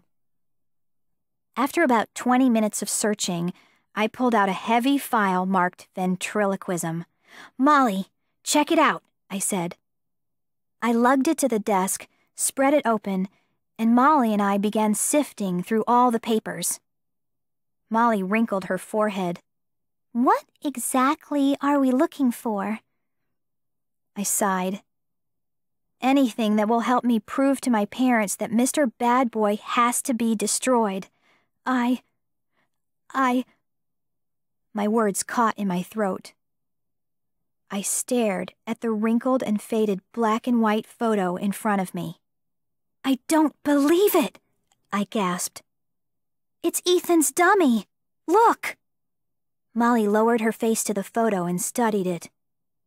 The same chip on its bottom lip, she murmured. The same wicked smile. The same ugly grin, I said. My hand trembled as I picked up the photo and turned it over. The back was covered in tiny type. I squinted to read it. It says the dummy's real name is Slappy, I told Molly. And I was right. He's totally evil. My heart pounded as I scanned the words. It says Slappy was made by a magician sometime in the late 1800s, I said. An evil sorcerer. The wood he used was cursed. He built the dummy from a stolen coffin. Molly blinked. Oh, wow. I wish Dad was here. It says the dummy turns its owners into slaves, I continued. It's power mad. It wants to enslave everyone it meets. And... My eyes skipped to the bottom. I gasped and grabbed Molly's arm. Listen to this, Molly. It has a bunch of weird words at the bottom of the page. It says, say these 6 ancient words to wake him up and to put him to sleep. You're kidding! Molly grabbed the photo from my hands and stared at it. This is excellent, Britney!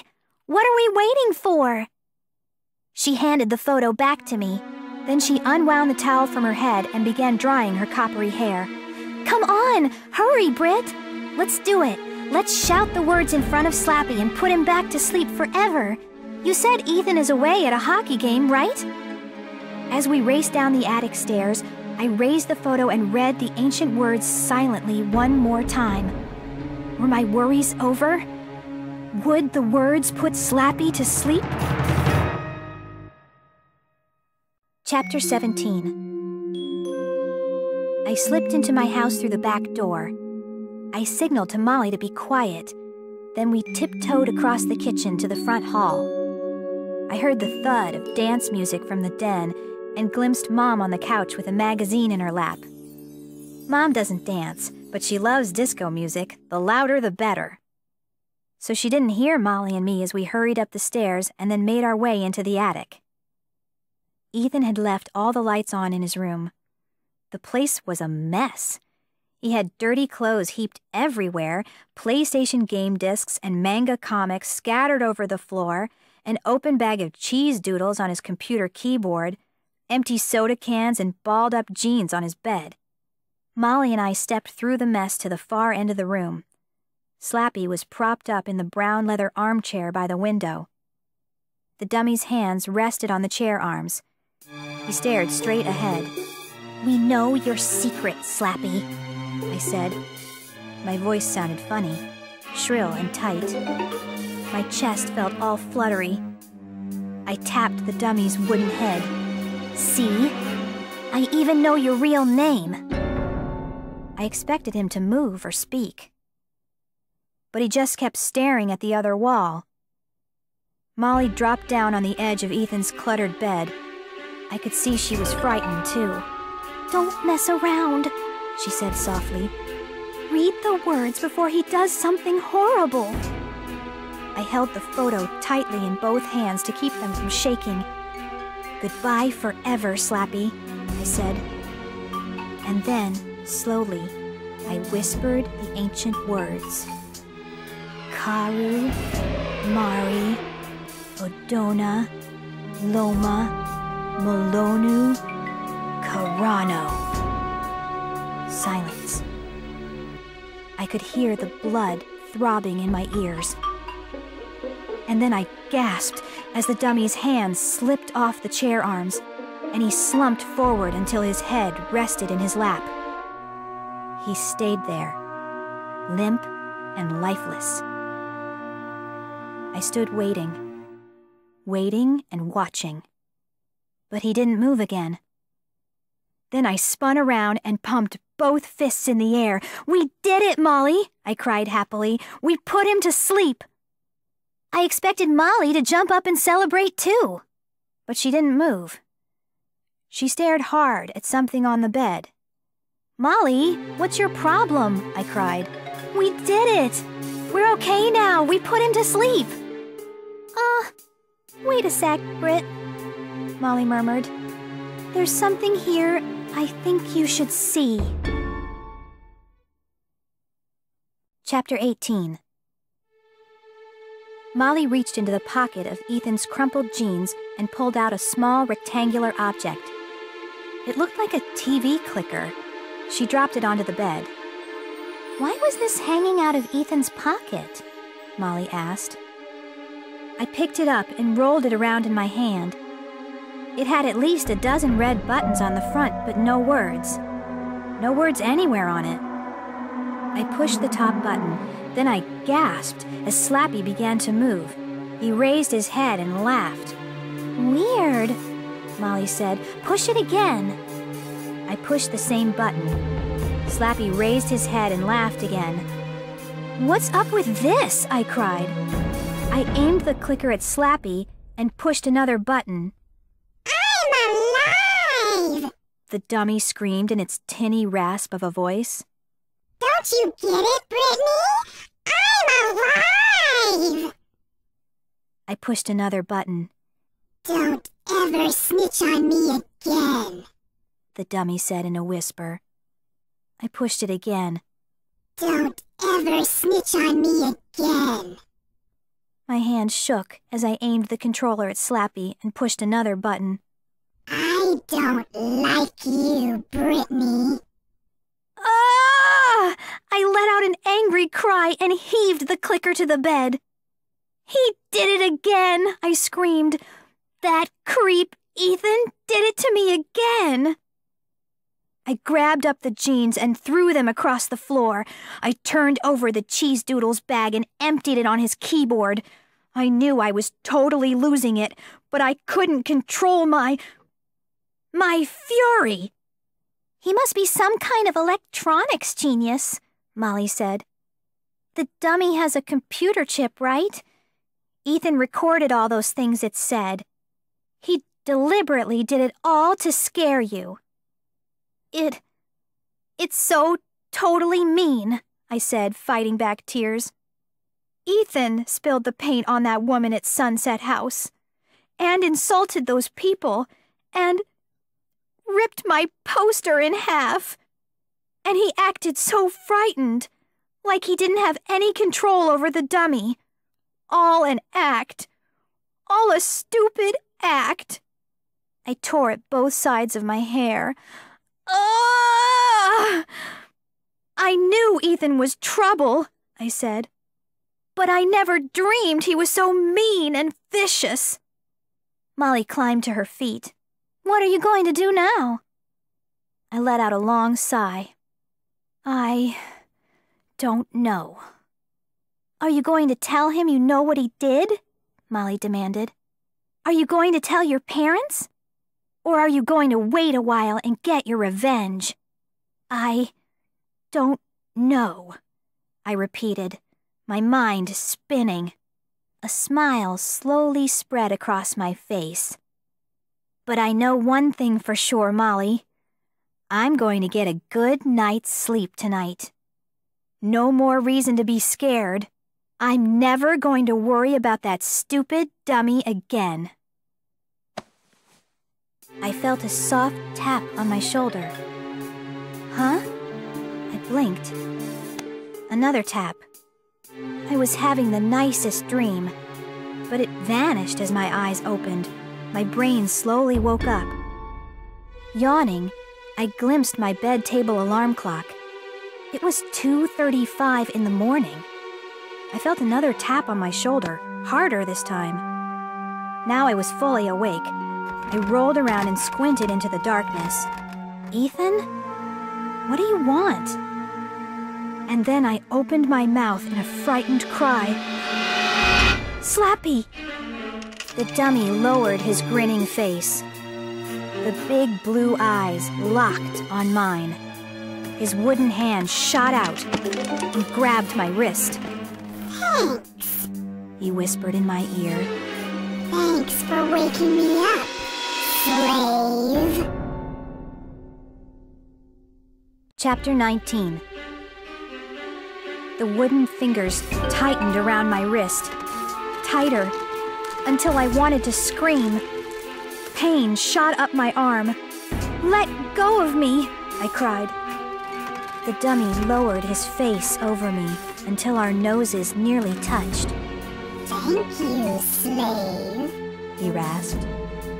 You called out the words to wake me up. "No!" I gasped. "I didn't mean to. He snickered an ugly laugh from deep in his throat. You're my slave now, Britney. You'll do whatever I say. "Why should I?" I choked out, struggling to pull my wrist free. "My mom and dad will..." Go ahead. Tell your parents, he said. He snickered again. Go ahead. I'd like that. Know what they'll think? They'll think you've gone crazy. They won't believe a word. They'll take you to a doctor. He released my wrist. His painted grin appeared to grow wider. Are you ready for your first task? No, I stammered. Go away. You can't force me to do anything. He uttered a low growl and straightened up. Then he raised both fists in front of me. I can hurt you, Britney, he snarled. I'm not playing games. Get up and get dressed. Why? What do you want? I stammered. You're going to take a short trip, Slappy said. back to that graveyard. I heard that little freak Ethan talking about the mind stealer you buried. I want it! I need it! He gave me a hard shove with both wooden hands. Go get it, Britney. Dig it up and bring it to me. I rolled out of bed and landed on my feet. My heart thudded in my chest, but I suddenly felt more angry than afraid.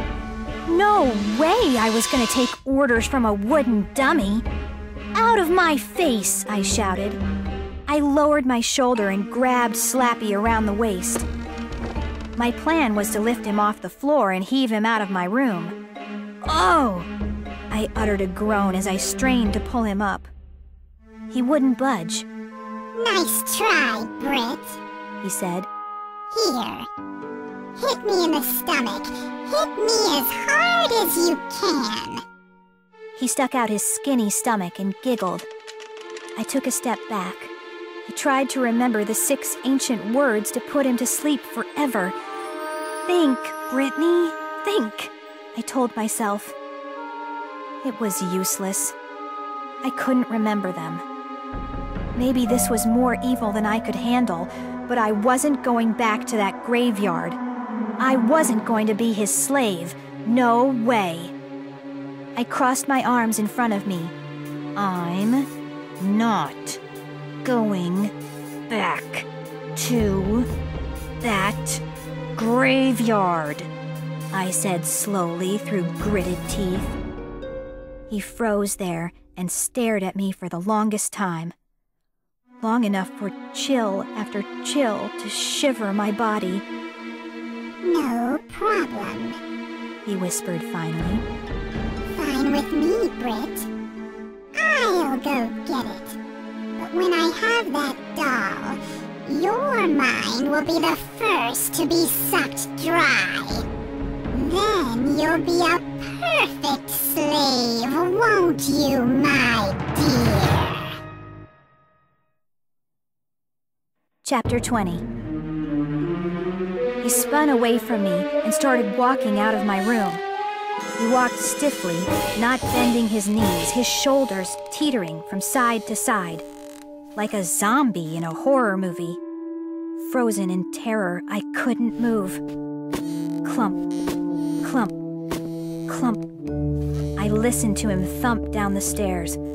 A few seconds later, I heard the front door close behind him. He's really doing it. He's going to the graveyard to get the doll, I realized. I had to stop him. I bolted into the hall, then stopped. I realized I was in my nightshirt. I lurched back into my room, grabbed jeans and a sweatshirt, pulled on my sneakers, and hurried out of the house. It was a cool, clear night. Thin snakes of black cloud curled over a full moon. My shoes squished over the slippery grass as I ran to the street. It must have rained earlier. Puddles of silver moonlight glowed in the street.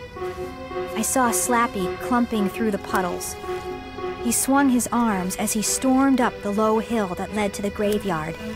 He kept his back straight and tall, his head straight forward as he staggered up the middle of the road. The cool night air helped wake me up. I started to trot. I didn't want to catch up with him, but I didn't want to lose sight of him either. My heart thumped loudly. In the late night silence, nothing moved. No wind, no cars or voices. The house is all dark, as if Slappy and I were the only two creatures on Earth. Stepping over the silvery puddles, I followed Slappy to the little graveyard. I watched from the other side of the picket fence as he made his way quickly through the rows of crooked gravestones.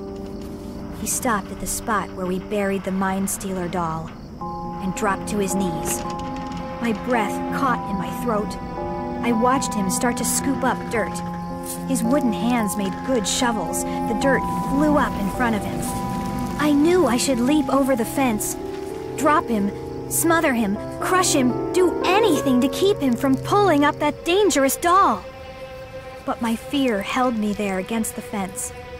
My legs felt trembly and weak, and I had to force myself to breathe as I watched the hole grow larger and larger under the dummy's shoveling hands. He giggled as he bent over the hole and pulled out the glass case. He whipped his head around once, making sure no one was watching. I ducked behind the fence and held my breath. Had he seen me? No. I raised myself high enough to watch him. He pulled himself quickly to his feet and began brushing dirt off the case with one hand. In the eerie silver moonlight, I could see the doll. I could see its shrunken human head bouncing against the glass bottom as Slappy cleaned the case. And then, Slappy set the case down gently on the ground and began to pull off the lid. I gripped the top of the fence so tightly my hands ached. And suddenly, I heard a voice in my head.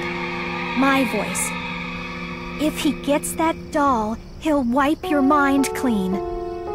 And before I even realized what I was doing, I leaped over the fence and tore through the gravestones. I tackled Slappy around the waist. I shoved him hard away from the doll case. And with a burst of strength, I lifted the thrashing, kicking dummy high above my head. You're dead meat, slave! He screamed. You'll be punished for this! And then it was my turn to scream, as a powerful wave of white light blinded me and wrapped itself around me, trapping me in its beam. Chapter 21. I blinked and blinked again, struggling to fight the light. It divided in two beams of light. Car headlights!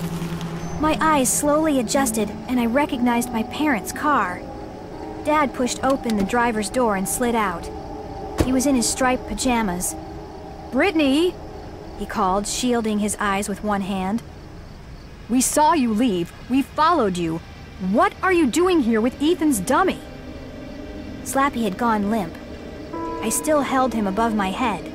"Why are you burying Ethan's dummy?" Mom called. She stepped out of the car, wrapping her brown robe around her. "Have you gone crazy? Out here in the middle of the night?" "You know how important that dummy is to Ethan," Dad said. "How could you bury it? How could you do such a mean thing?" You don't understand," I gasped. I'm not burying it. I was trying. I let out a frustrated cry. "Oh, I can't explain it to you. You wouldn't understand." "We have eyes, Britney," Mom said. "We can see the hole you dug. We can see you putting Ethan's dummy into the hole." Dad motioned for Mom to be quiet.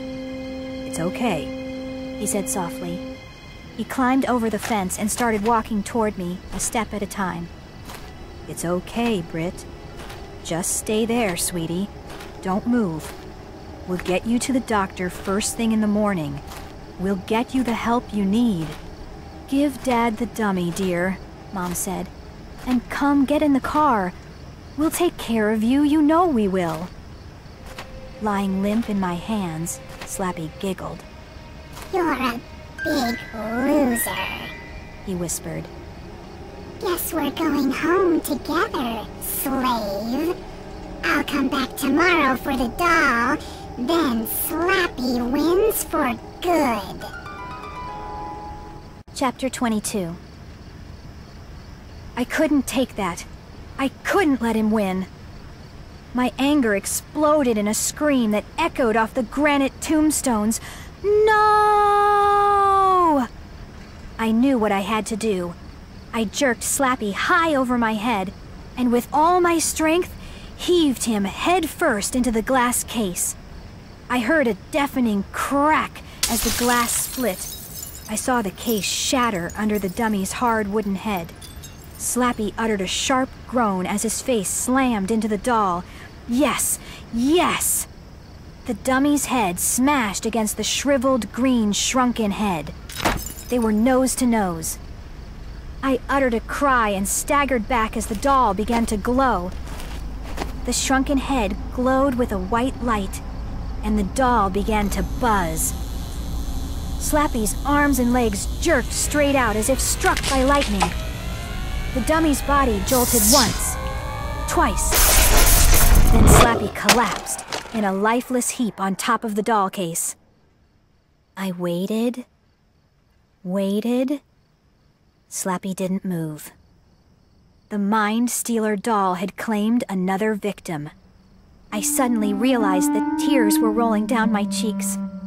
My whole body trembled. I took a deep breath and tried to calm myself. Britney, what's going on? Dad asked, stepping up beside me. It's okay, I choked out. Really, it's all over. No more crazy dummy stories, I promise. It's all over. Mom stepped up beside me and put her arm around my waist. I hope you're telling the truth, she said. I am, I insisted. Here. I gathered up the lifeless dummy and handed it to Dad. Here. Let's take it back to Ethan. Everything will be fine from now on. Let's get you back home, Mom said. She started to guide me to the car.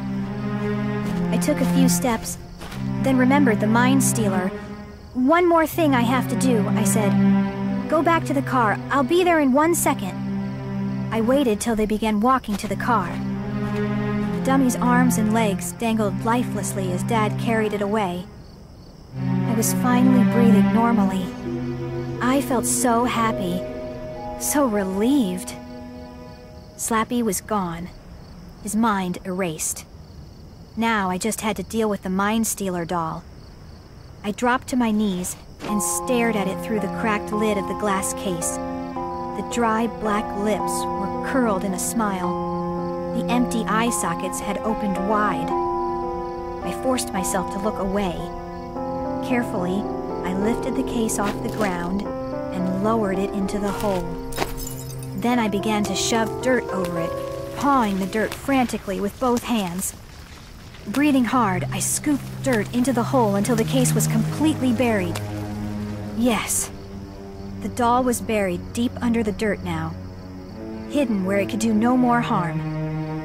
I pulled myself to my feet and brushed the dirt off the knees of my jeans. My legs were trembling, my heart pounding. I took a deep breath, then I turned and started to walk away. I walked 3 or 4 steps. Then I heard the voice, Slappy's voice.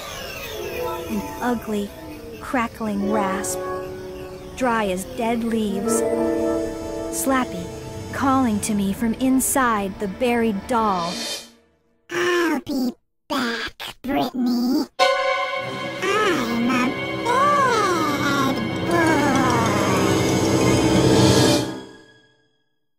boy. Enter Horrorland. The Invitation.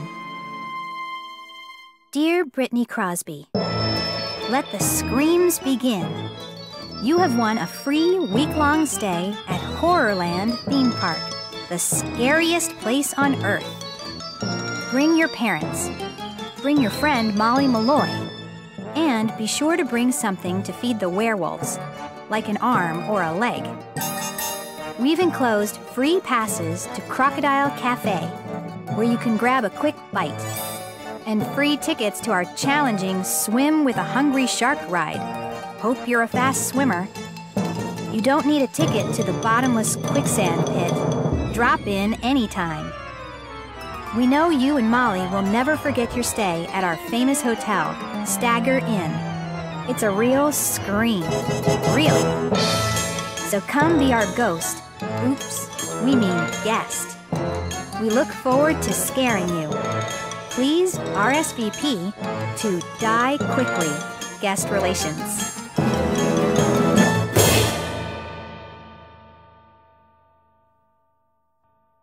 Chapter 1.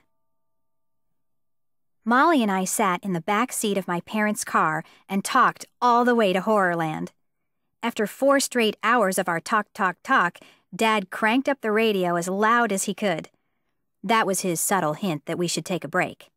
"You two are chattering like magpies," Mom said. "What are magpies?" I asked. "Little black and white birds that chatter a lot," Mom said. "Why don't you two enjoy the scenery for a while?" "Yeah, for sure," I said. Molly and I went back to our conversation. We were totally psyched. Our friends Caitlin and Jason went to Horrorland last spring. They told us all about it when they got back. They said it was the coolest place they'd ever been. "They have a werewolf petting zoo?" Caitlin said. "Do you believe it?" She laughed. "The werewolves look totally real. It was awesome." Jason liked the rides. He said to be sure to check out the Doom Slide, the world's longest slide. "And don't miss Black Lagoon Water Park," he said. "You'll love the bottomless canoe ride, and you won't believe Quicksand Beach. Once you start sinking, you think you'll never stop." So here we were, on our way to the famous scary theme park, riding through endless farmland, all the windows down because the air conditioner stopped working, talking non-stop. Finally, the park came into view. We drove through the wide-open mouth of an enormous purple dragon. It had to be 10 stories high, into the endless parking lot jammed with cars. Up ahead, I saw a tall green and purple billboard. It said, "Welcome to Horrorland, where nightmares come to life." I slapped Molly a high five. "This is gonna be awesome," I cried. "And it's all free," Dad chimed in. "Britney, what did you do to win free tickets?" I shrugged. "Beats me. I didn't enter a contest or anything. I don't know how I got picked." "They seem to know a lot about us," Molly said. "They knew my name. It's totally weird." "This is one of the biggest theme parks in the world," Dad said. "They do a lot of research on people." We climbed out of the car. The afternoon sun beamed down from a clear, cloudless sky. Large black birds circled high overhead. "Are those buzzards?" Mom asked, shielding her eyes with one hand. "Don't buzzards feed on dead things?" Dad laughed. "They're probably animated robots or something. Very clever." He watched the buzzards for a moment. Then he popped the trunk and started to pull out our bags. I tried to see into the park, but it was surrounded by a tall green fence. Deep, scary organ music poured out of speakers above our heads. Mom frowned. "That's the kind of music they play at funerals," she murmured. Molly tugged the sleeve of my t-shirt. "Hear those kids screaming?" she asked. She suddenly looked frightened. Yes, I heard loud screams on the other side of the fence. "Sounds like they're on a roller coaster or something," I told her. "Remember, Jason said the rides here are incredible." Dad pulled out his new digital camera and snapped some pictures of the park entrance and the big welcome sign. Then we carried our bags down the long row of cars. I spotted a ticket booth next to the wide iron front gate. It looked like a little castle and was green and purple like everything else at Horrorland. Molly laughed. "Check out that sign." She pointed to the fence beside the ticket booth. The sign read, "You must be this tall to enter." And the arrow was only 2 feet off the ground.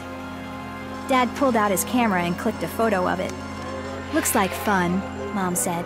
"It'll be like living inside a horror movie for a week." We lined our bags up on the walk and stepped up to the ticket window. no one in there. That's weird, Dad said. maybe this booth is closed. It can't be, I said. Look around, it's the only ticket booth. Be patient, Mom said. Someone will come. So we waited. And waited some more. With the hot sun broiling us, sweat making the back of my neck prickle, listening to the screams inside and watching the fat buzzard swoop low overhead. Something is wrong, Dad muttered. If this is the only ticket booth, I think... He never finished his sentence. Suddenly, a hideous, horned creature, purple and green with pointed fangs and giant curled claws, leaped out through the ticket window. With a low, nasty growl, it wrapped its claws around my throat, and I started to scream. Chapter 2. Sorry, the creature said. He let go of my throat and patted my shoulder gently. just doing my job, you know. He had a British accent. We all laughed. My heart was still pounding, but I didn't want to let on that he had scared me. He climbed back into the ticket booth and poked his head out the opening. His long horns scraped the sides of the booth.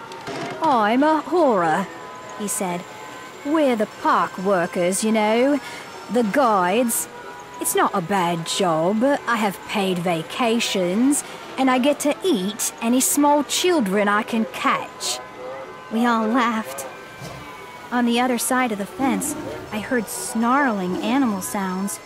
The snarls turned to a roar, and then I heard people running and screaming their heads off. The horror shook his head. Sounds like one of the creatures escaped Werewolf Village, he said. That happens from time to time. It can be very messy. Molly and I exchanged glances. I wished Molly would lighten up. She looked so tense. She had to know this was all a joke. We have a special invitation, Dad said. He pulled the letter from his wallet and handed it to the horror. The horror pretended to eat it. Then he pulled it out of his mouth and read it carefully. He punched some keys on his computer and then poked his head back out. Yes, I see, he said, suddenly serious. I see. Brittany and Molly, you are very special guests. Then he laughed a cold and evil laugh. His laugh gave me a chill. What did he mean by very special? So, do we just go in? Dad asked. The horror shook his head.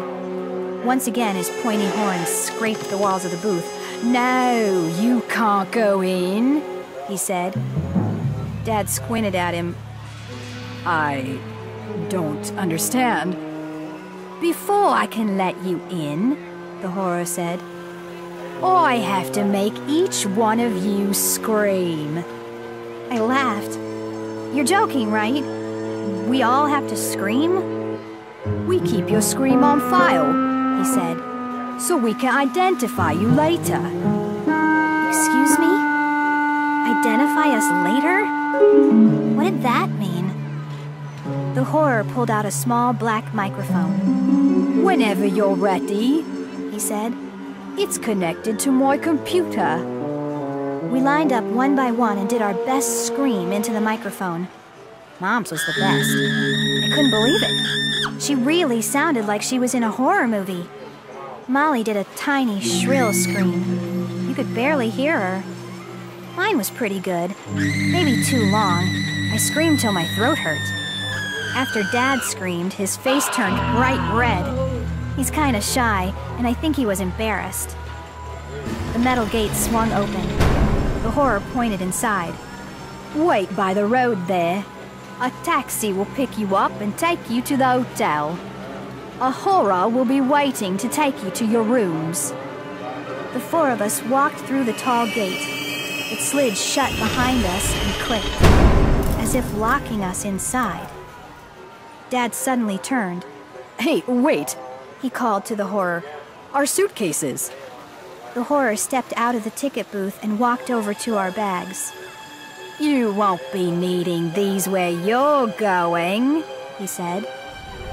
He pulled a blowtorch from behind his back, flamed it up, and set our suitcases on fire. Chapter 3. Hey, stop! Dad screamed. What are you doing? I stood there, frozen in shock. Molly squeezed my hand. Mom and Dad both grabbed the bars of the metal gate and tried to slide it open, but it had snapped shut. We were trapped inside. Flames rose high over the suitcases. The cases burned like paper, turning brown then black under the darting flames. Are you crazy? You can't do that. Dad screamed. All our belongings, everything we brought. He tugged at the bars.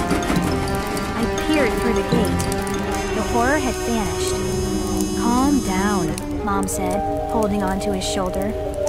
Come on, Sean, calm down. It has to be a joke. Right, I said. It's special effects, Dad. Don't lose it. We just got here. Bet you $1 million our bags will be at the hotel when we get there. The four of us gazed through the bars. Our cases were black and charred. Flames burned over our clothes, making a sizzling, crackling sound. I spun around when I heard a horn honk. A long yellow taxi squealed to a stop beside us. In big black letters on the side, it read, "Last Ride Cab Company." A horror stuck his head out of the driver's window. Crosby family, ready for your last ride? All aboard! He called. He had a high, scratchy voice.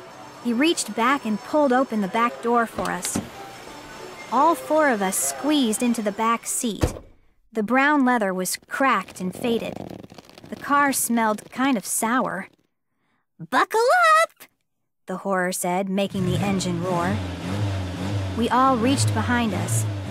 There aren't any seat belts, Molly said. No problem, the horror muttered. I've got mine buckled. Is it a long ride? Dad asked. I know a shortcut, he said. The taxi lurched forward. Molly grabbed my arm. As we picked up speed, I stared out at the park. It rolled by so fast, it was mostly a blur of bright colors and faces. I saw some kids running from a giant roaring gorilla, and we passed under a ride where kids were sitting on huge bats, their wings flapping as they circled the sky. A red and black sign on the front of a very tall building read, "Vampire State Building, Blood Donors Welcome." Across the road, I glimpsed a tiny shack with a sign out front, "Worm and Bait Shop, all you can eat." We passed a crowded outdoor theater. Outside, a sign read, "TV's hit show, Dancing with the Squids." Squinting out the window, I saw 3 kids on stage wrestling with giant squids twice their size. Can we skip that one? Molly asked. It's a lot of fun, the driver said, unless they sit on you. He slowed the taxi as we swerved through a crowd of kids in scout uniforms. Don't want to mow down too many scouts, he said in his scratchy voice. They complain if I hit more than 2 or 3 of them. The road got narrow and bumpy as we entered what looked like a swamp with tangled palm trees and tall ferns. The car zoomed forward and my head hit the roof with each hard bump. Ow! Could you slow down a little? Mom asked. The driver didn't answer. His eyes were on the controls. He spun the wheel one way, then the other. The taxi bumped off the road into tall grass. The tires slid and spun in the mud. The horror yanked the wheel from side to side. He pumped hard on the brakes again and again. It's busted! I knew this would happen! He cried. I warned them at the garage! Ow! I yelled as we hit a deep hole. Ferns and tree branches smacked the windows as we sped over the marshy grass. This is no joke! The horror cried. Look! He spun the wheel completely around. What's wrong? Dad cried. The steering and the brakes are out, the horror said. I can't control this thing. We bumped over something hard. The car jerked up, then down again. We picked up speed. It was all a green blur outside the window. "This isn't part of the deal," the horror said. "They promised they'd fix it." He pumped the brakes a few more times, but the car roared ahead. "I'm really sorry, folks. This never happened before," he said. I'm really sorry to do this." I cried out as he shoved open his door. He let go of the steering wheel, turned his body, and, screaming his head off, dove from the car. I saw him tumble through the tall grass. His open car door scraped against thick vines and tree limbs as we roared past. Faster, bumping and lurching, the four of us bounced with every bump, helpless in the back seat, unable to reach the controls. Then I saw the red brick wall rise up in front of us. I opened my mouth to scream, but Molly beat me to it. We're going to hit it," she wailed. "We're going to crash!" Chapter 4. Yay! All four of us screamed in horror. As the brick wall rose up in front of us, the taxi squealed to a sudden stop. My head bumped the car roof again. I looked down and saw I was squeezing Molly's hand. Our doors popped open. No one moved. I sat there, shaking, struggling to catch my breath. The driver came trotting up to us. He reached in, took my arm, and helped pull me from the car. "Hope you enjoyed the ride," he said. His yellow eyes twinkled. "Huh?" I gasped. "Enjoy?" He reached in to help Molly out, too. Mom and Dad scrambled out the other door, shaking their heads, massaging their shoulders, and blinking hard. "One of these days, I've got to get a driver's license," the horror said. "This happens to me every trip." He pointed to the ground, and we all saw the metal tracks under the taxi tires. "The car isn't real. It runs on tracks," I said. The horror nodded. "You got that right. I don't really drive it." He rubbed his shoulder. "The hardest part of my job is diving out of a speeding car 20 times a day." He shut all the doors, then climbed back behind the wheel. "Follow the path to your hotel," he shouted. "And if you need a ride, you know who to call." Then the car turned around and rolled away. I hugged Molly and laughed. We all started talking at once. That driver had us all fooled. "From now on, I'm not going to believe anything," I said. "From now on, I'm going to remember that everything here is a total fake." Famous last words? Yes, you got that right. Chapter 5. We followed the path and found ourselves in a wide, round plaza. Crowds of kids and families walked around the big circle, visiting the shops, food carts, arcades, and rides. A green and purple horror stood on a platform, juggling 3 skulls. "Are they real?" a little girl asked. The horror held one up. "Yeah, this is my Uncle Tony." Everyone laughed. An arrow sign read, "Haunted Theater." Another sign pointed to Goodbye Land. Make it your last stop on Earth. Next to it, a green and purple sign read, "Welcome to Zombie Plaza. We hope you shop till you drop." "This is awesome," I declared. "What should we do first?" First, we should check in, Dad said. He shielded his eyes with one hand. Where is that guide to take us to the hotel? "Why do we have to check in right away?" Mom asked. "Let's have some fun first." "Yeah, fun," I agreed. "I vote for fun first." "Me too," Molly said. Dad shrugged. Okay. I just want to see if our bags arrive safely. If you haven't guessed it, let me tell you. My dad is a total worrywart, even on vacation. Especially on vacation. Mom wiped her forehead. That crazy taxi ride made my throat so dry. Can we get some ice cream? She pointed to the green and purple cart across the plaza.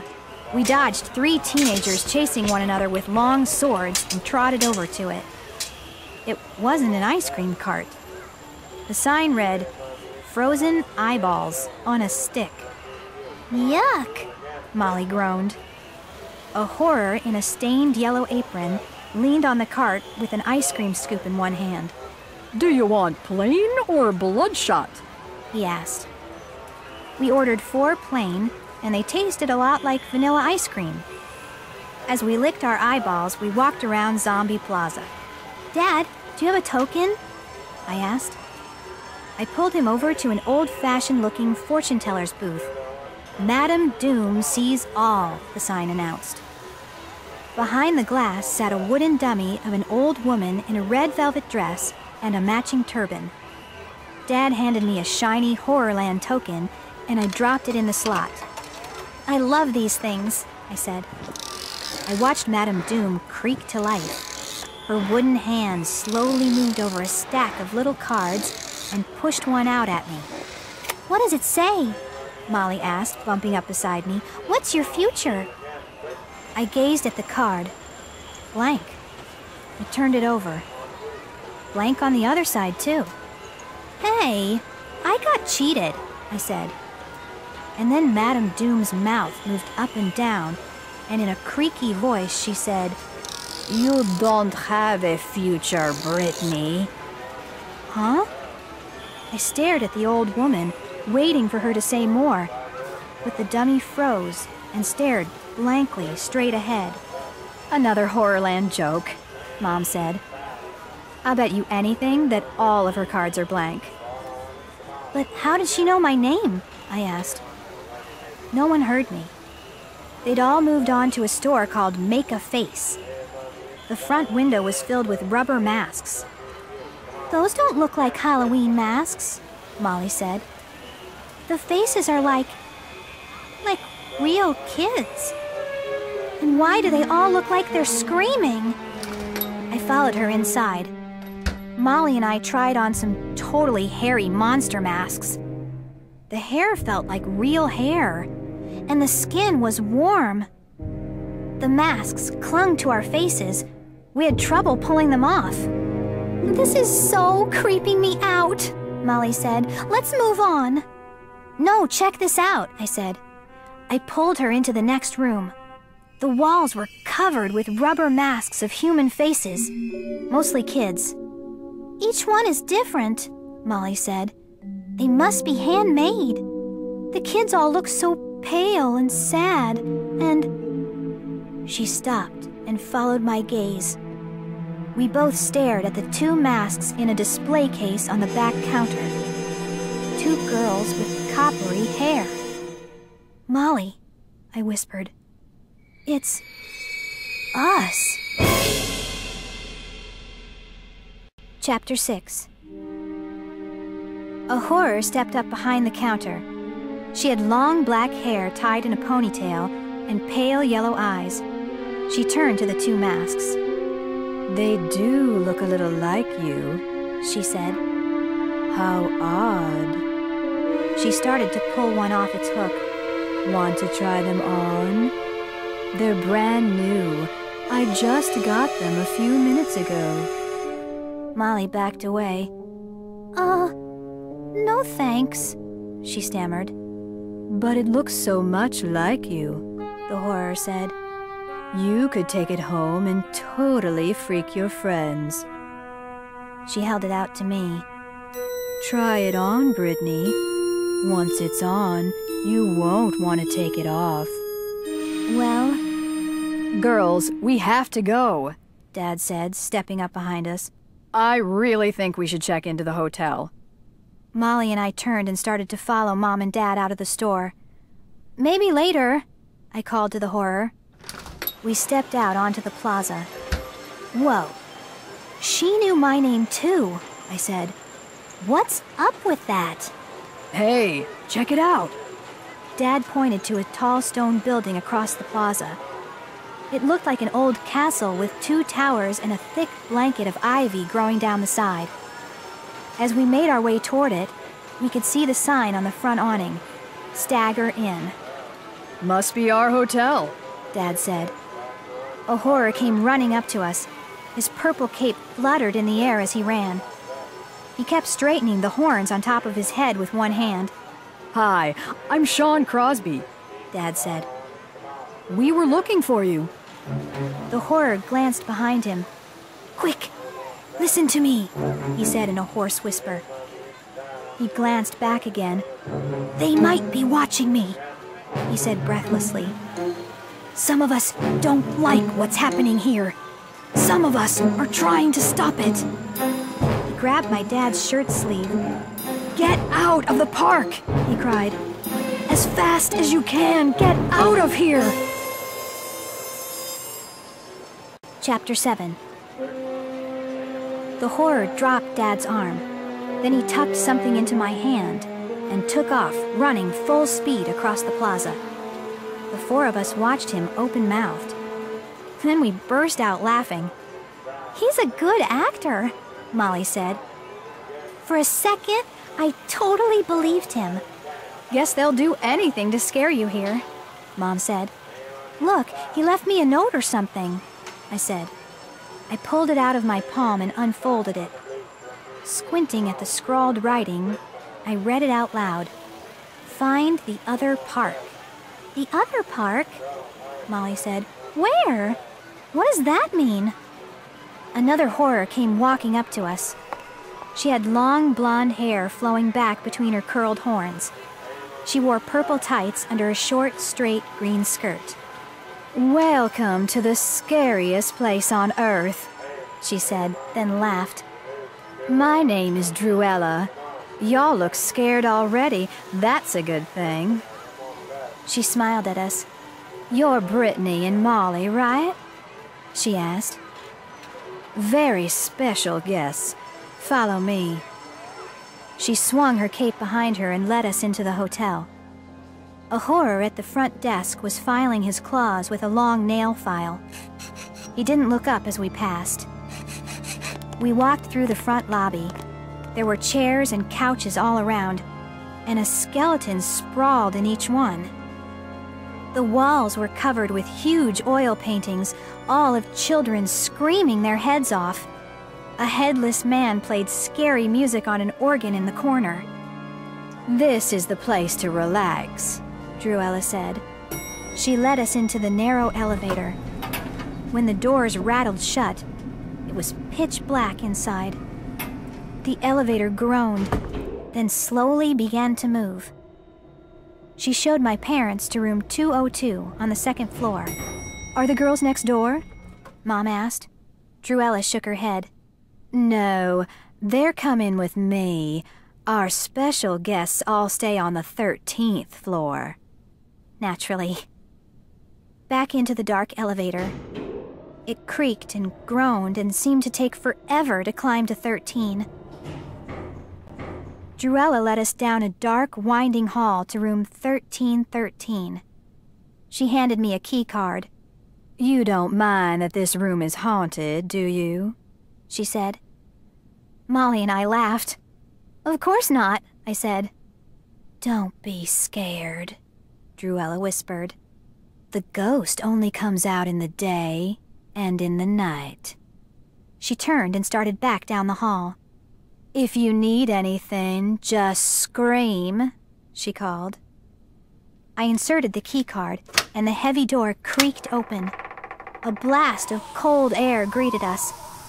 The air conditioner must have been turned on full blast. I fumbled in the darkness for the light switch and clicked on the lights.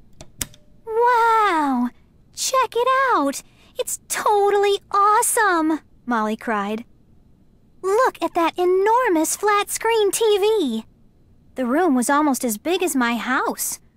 We had a small kitchen and a dining room and a long couch in front of the immense TV and 2 twin beds with at least a dozen pillows each. I jumped onto a bed and bounced up and down. Soft, I said, sinking into the pillows. This has got to be the greatest room ever. I thought it would look like a dungeon or something, Molly said. But it isn't scary at all. And check this out, I said. I picked up a handful of green and purple wrapped candy bars from the bed table. They were called Shock-a-Lot bars. I tossed one to Molly. Free candy! We sat on the edge of the bed and devoured a couple of candy bars. Molly wiped chocolate off her chin with the back of her hand. Her smile faded. Our suitcases, she murmured. They're not here. I jumped up. Maybe in the closet. I crossed the room and pulled open the closet door. Molly! I don't believe this, I exclaimed. The closet is twice as big as the one in my room back home, and it's filled with clothes. Molly hurried over. We began pawing through the racks of designer jeans and skirts and awesome t-shirts and tops. All in our sizes, Molly said. Weird. We tried on a few outfits. I laughed. I hope they really did burn my old clothes. This stuff is way cooler. Molly stopped suddenly and stared at me. You must really be a special guest, Brit. And you don't have a clue how you won all this? Not a clue, I said. I slipped into a red and yellow sundress. I spun around the room. Hey, no mirror. Huh? Molly had pulled on a pair of white shorts and a pale green t-shirt. She walked into the closet. No mirror in here either. Weird.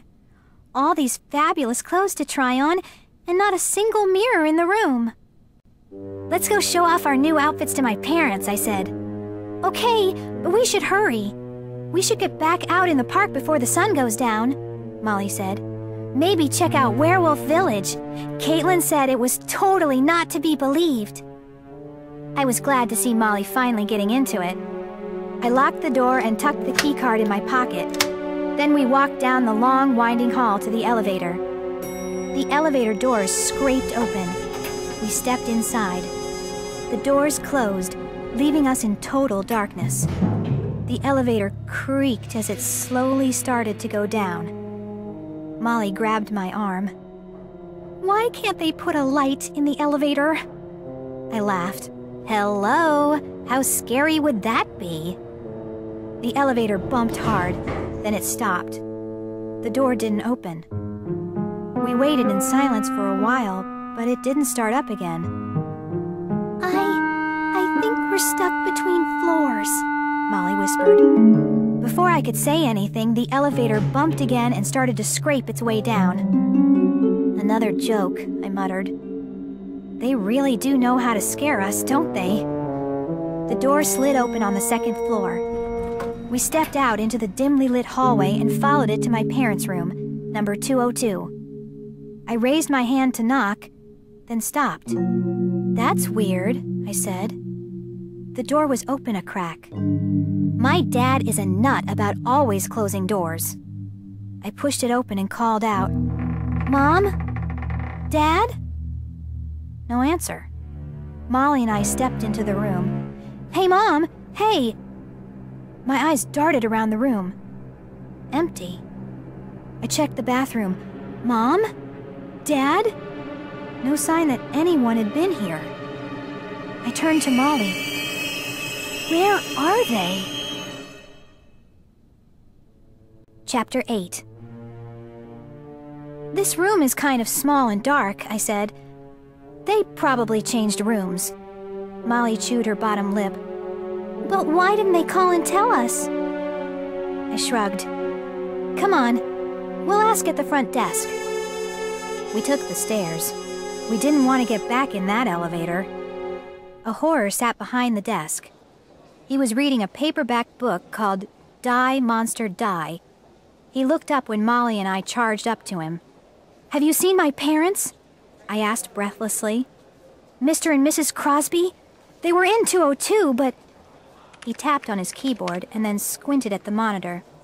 Crosby? Oh, right, he said. They checked out a few minutes ago. Huh? I cried. No way! That's impossible! I leaned over the counter trying to read the screen. Please, check again. I'd definitely check them out, the horror said. They said they couldn't wait to get home. He squinted at the monitor. Crosby, right? I nodded.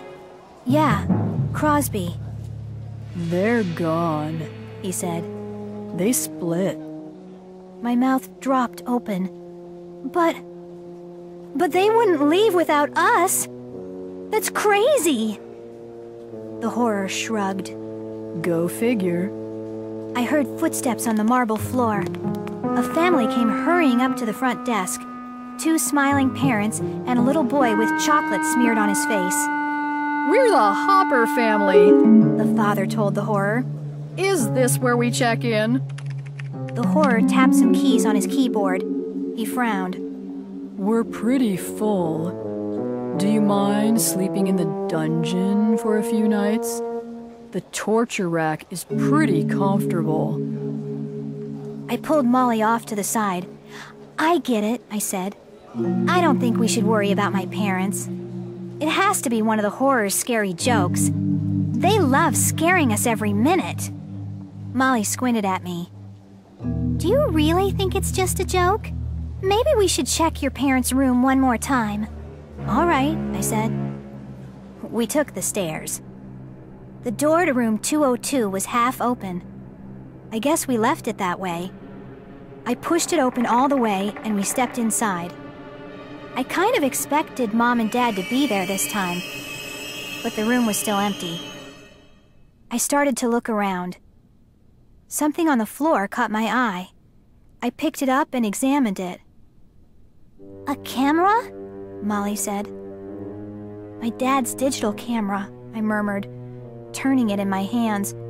It's still on. Your dad wouldn't leave without his camera, Molly said. She bit her bottom lip. I could see she was really tense. Maybe he left it here for us, Molly said. Maybe he took a picture with it, you know, as a clue, to let us know where they went. Yeah, maybe, I said. I could feel myself getting excited. Maybe. I pressed a button on the back, and instantly, a picture came up on the view screen. I held it up to my face, and we both stared at it. No, I stammered. It can't be. The photo was a little blurred, but I could see the figure clearly. The grinning figure standing right here in this hotel room.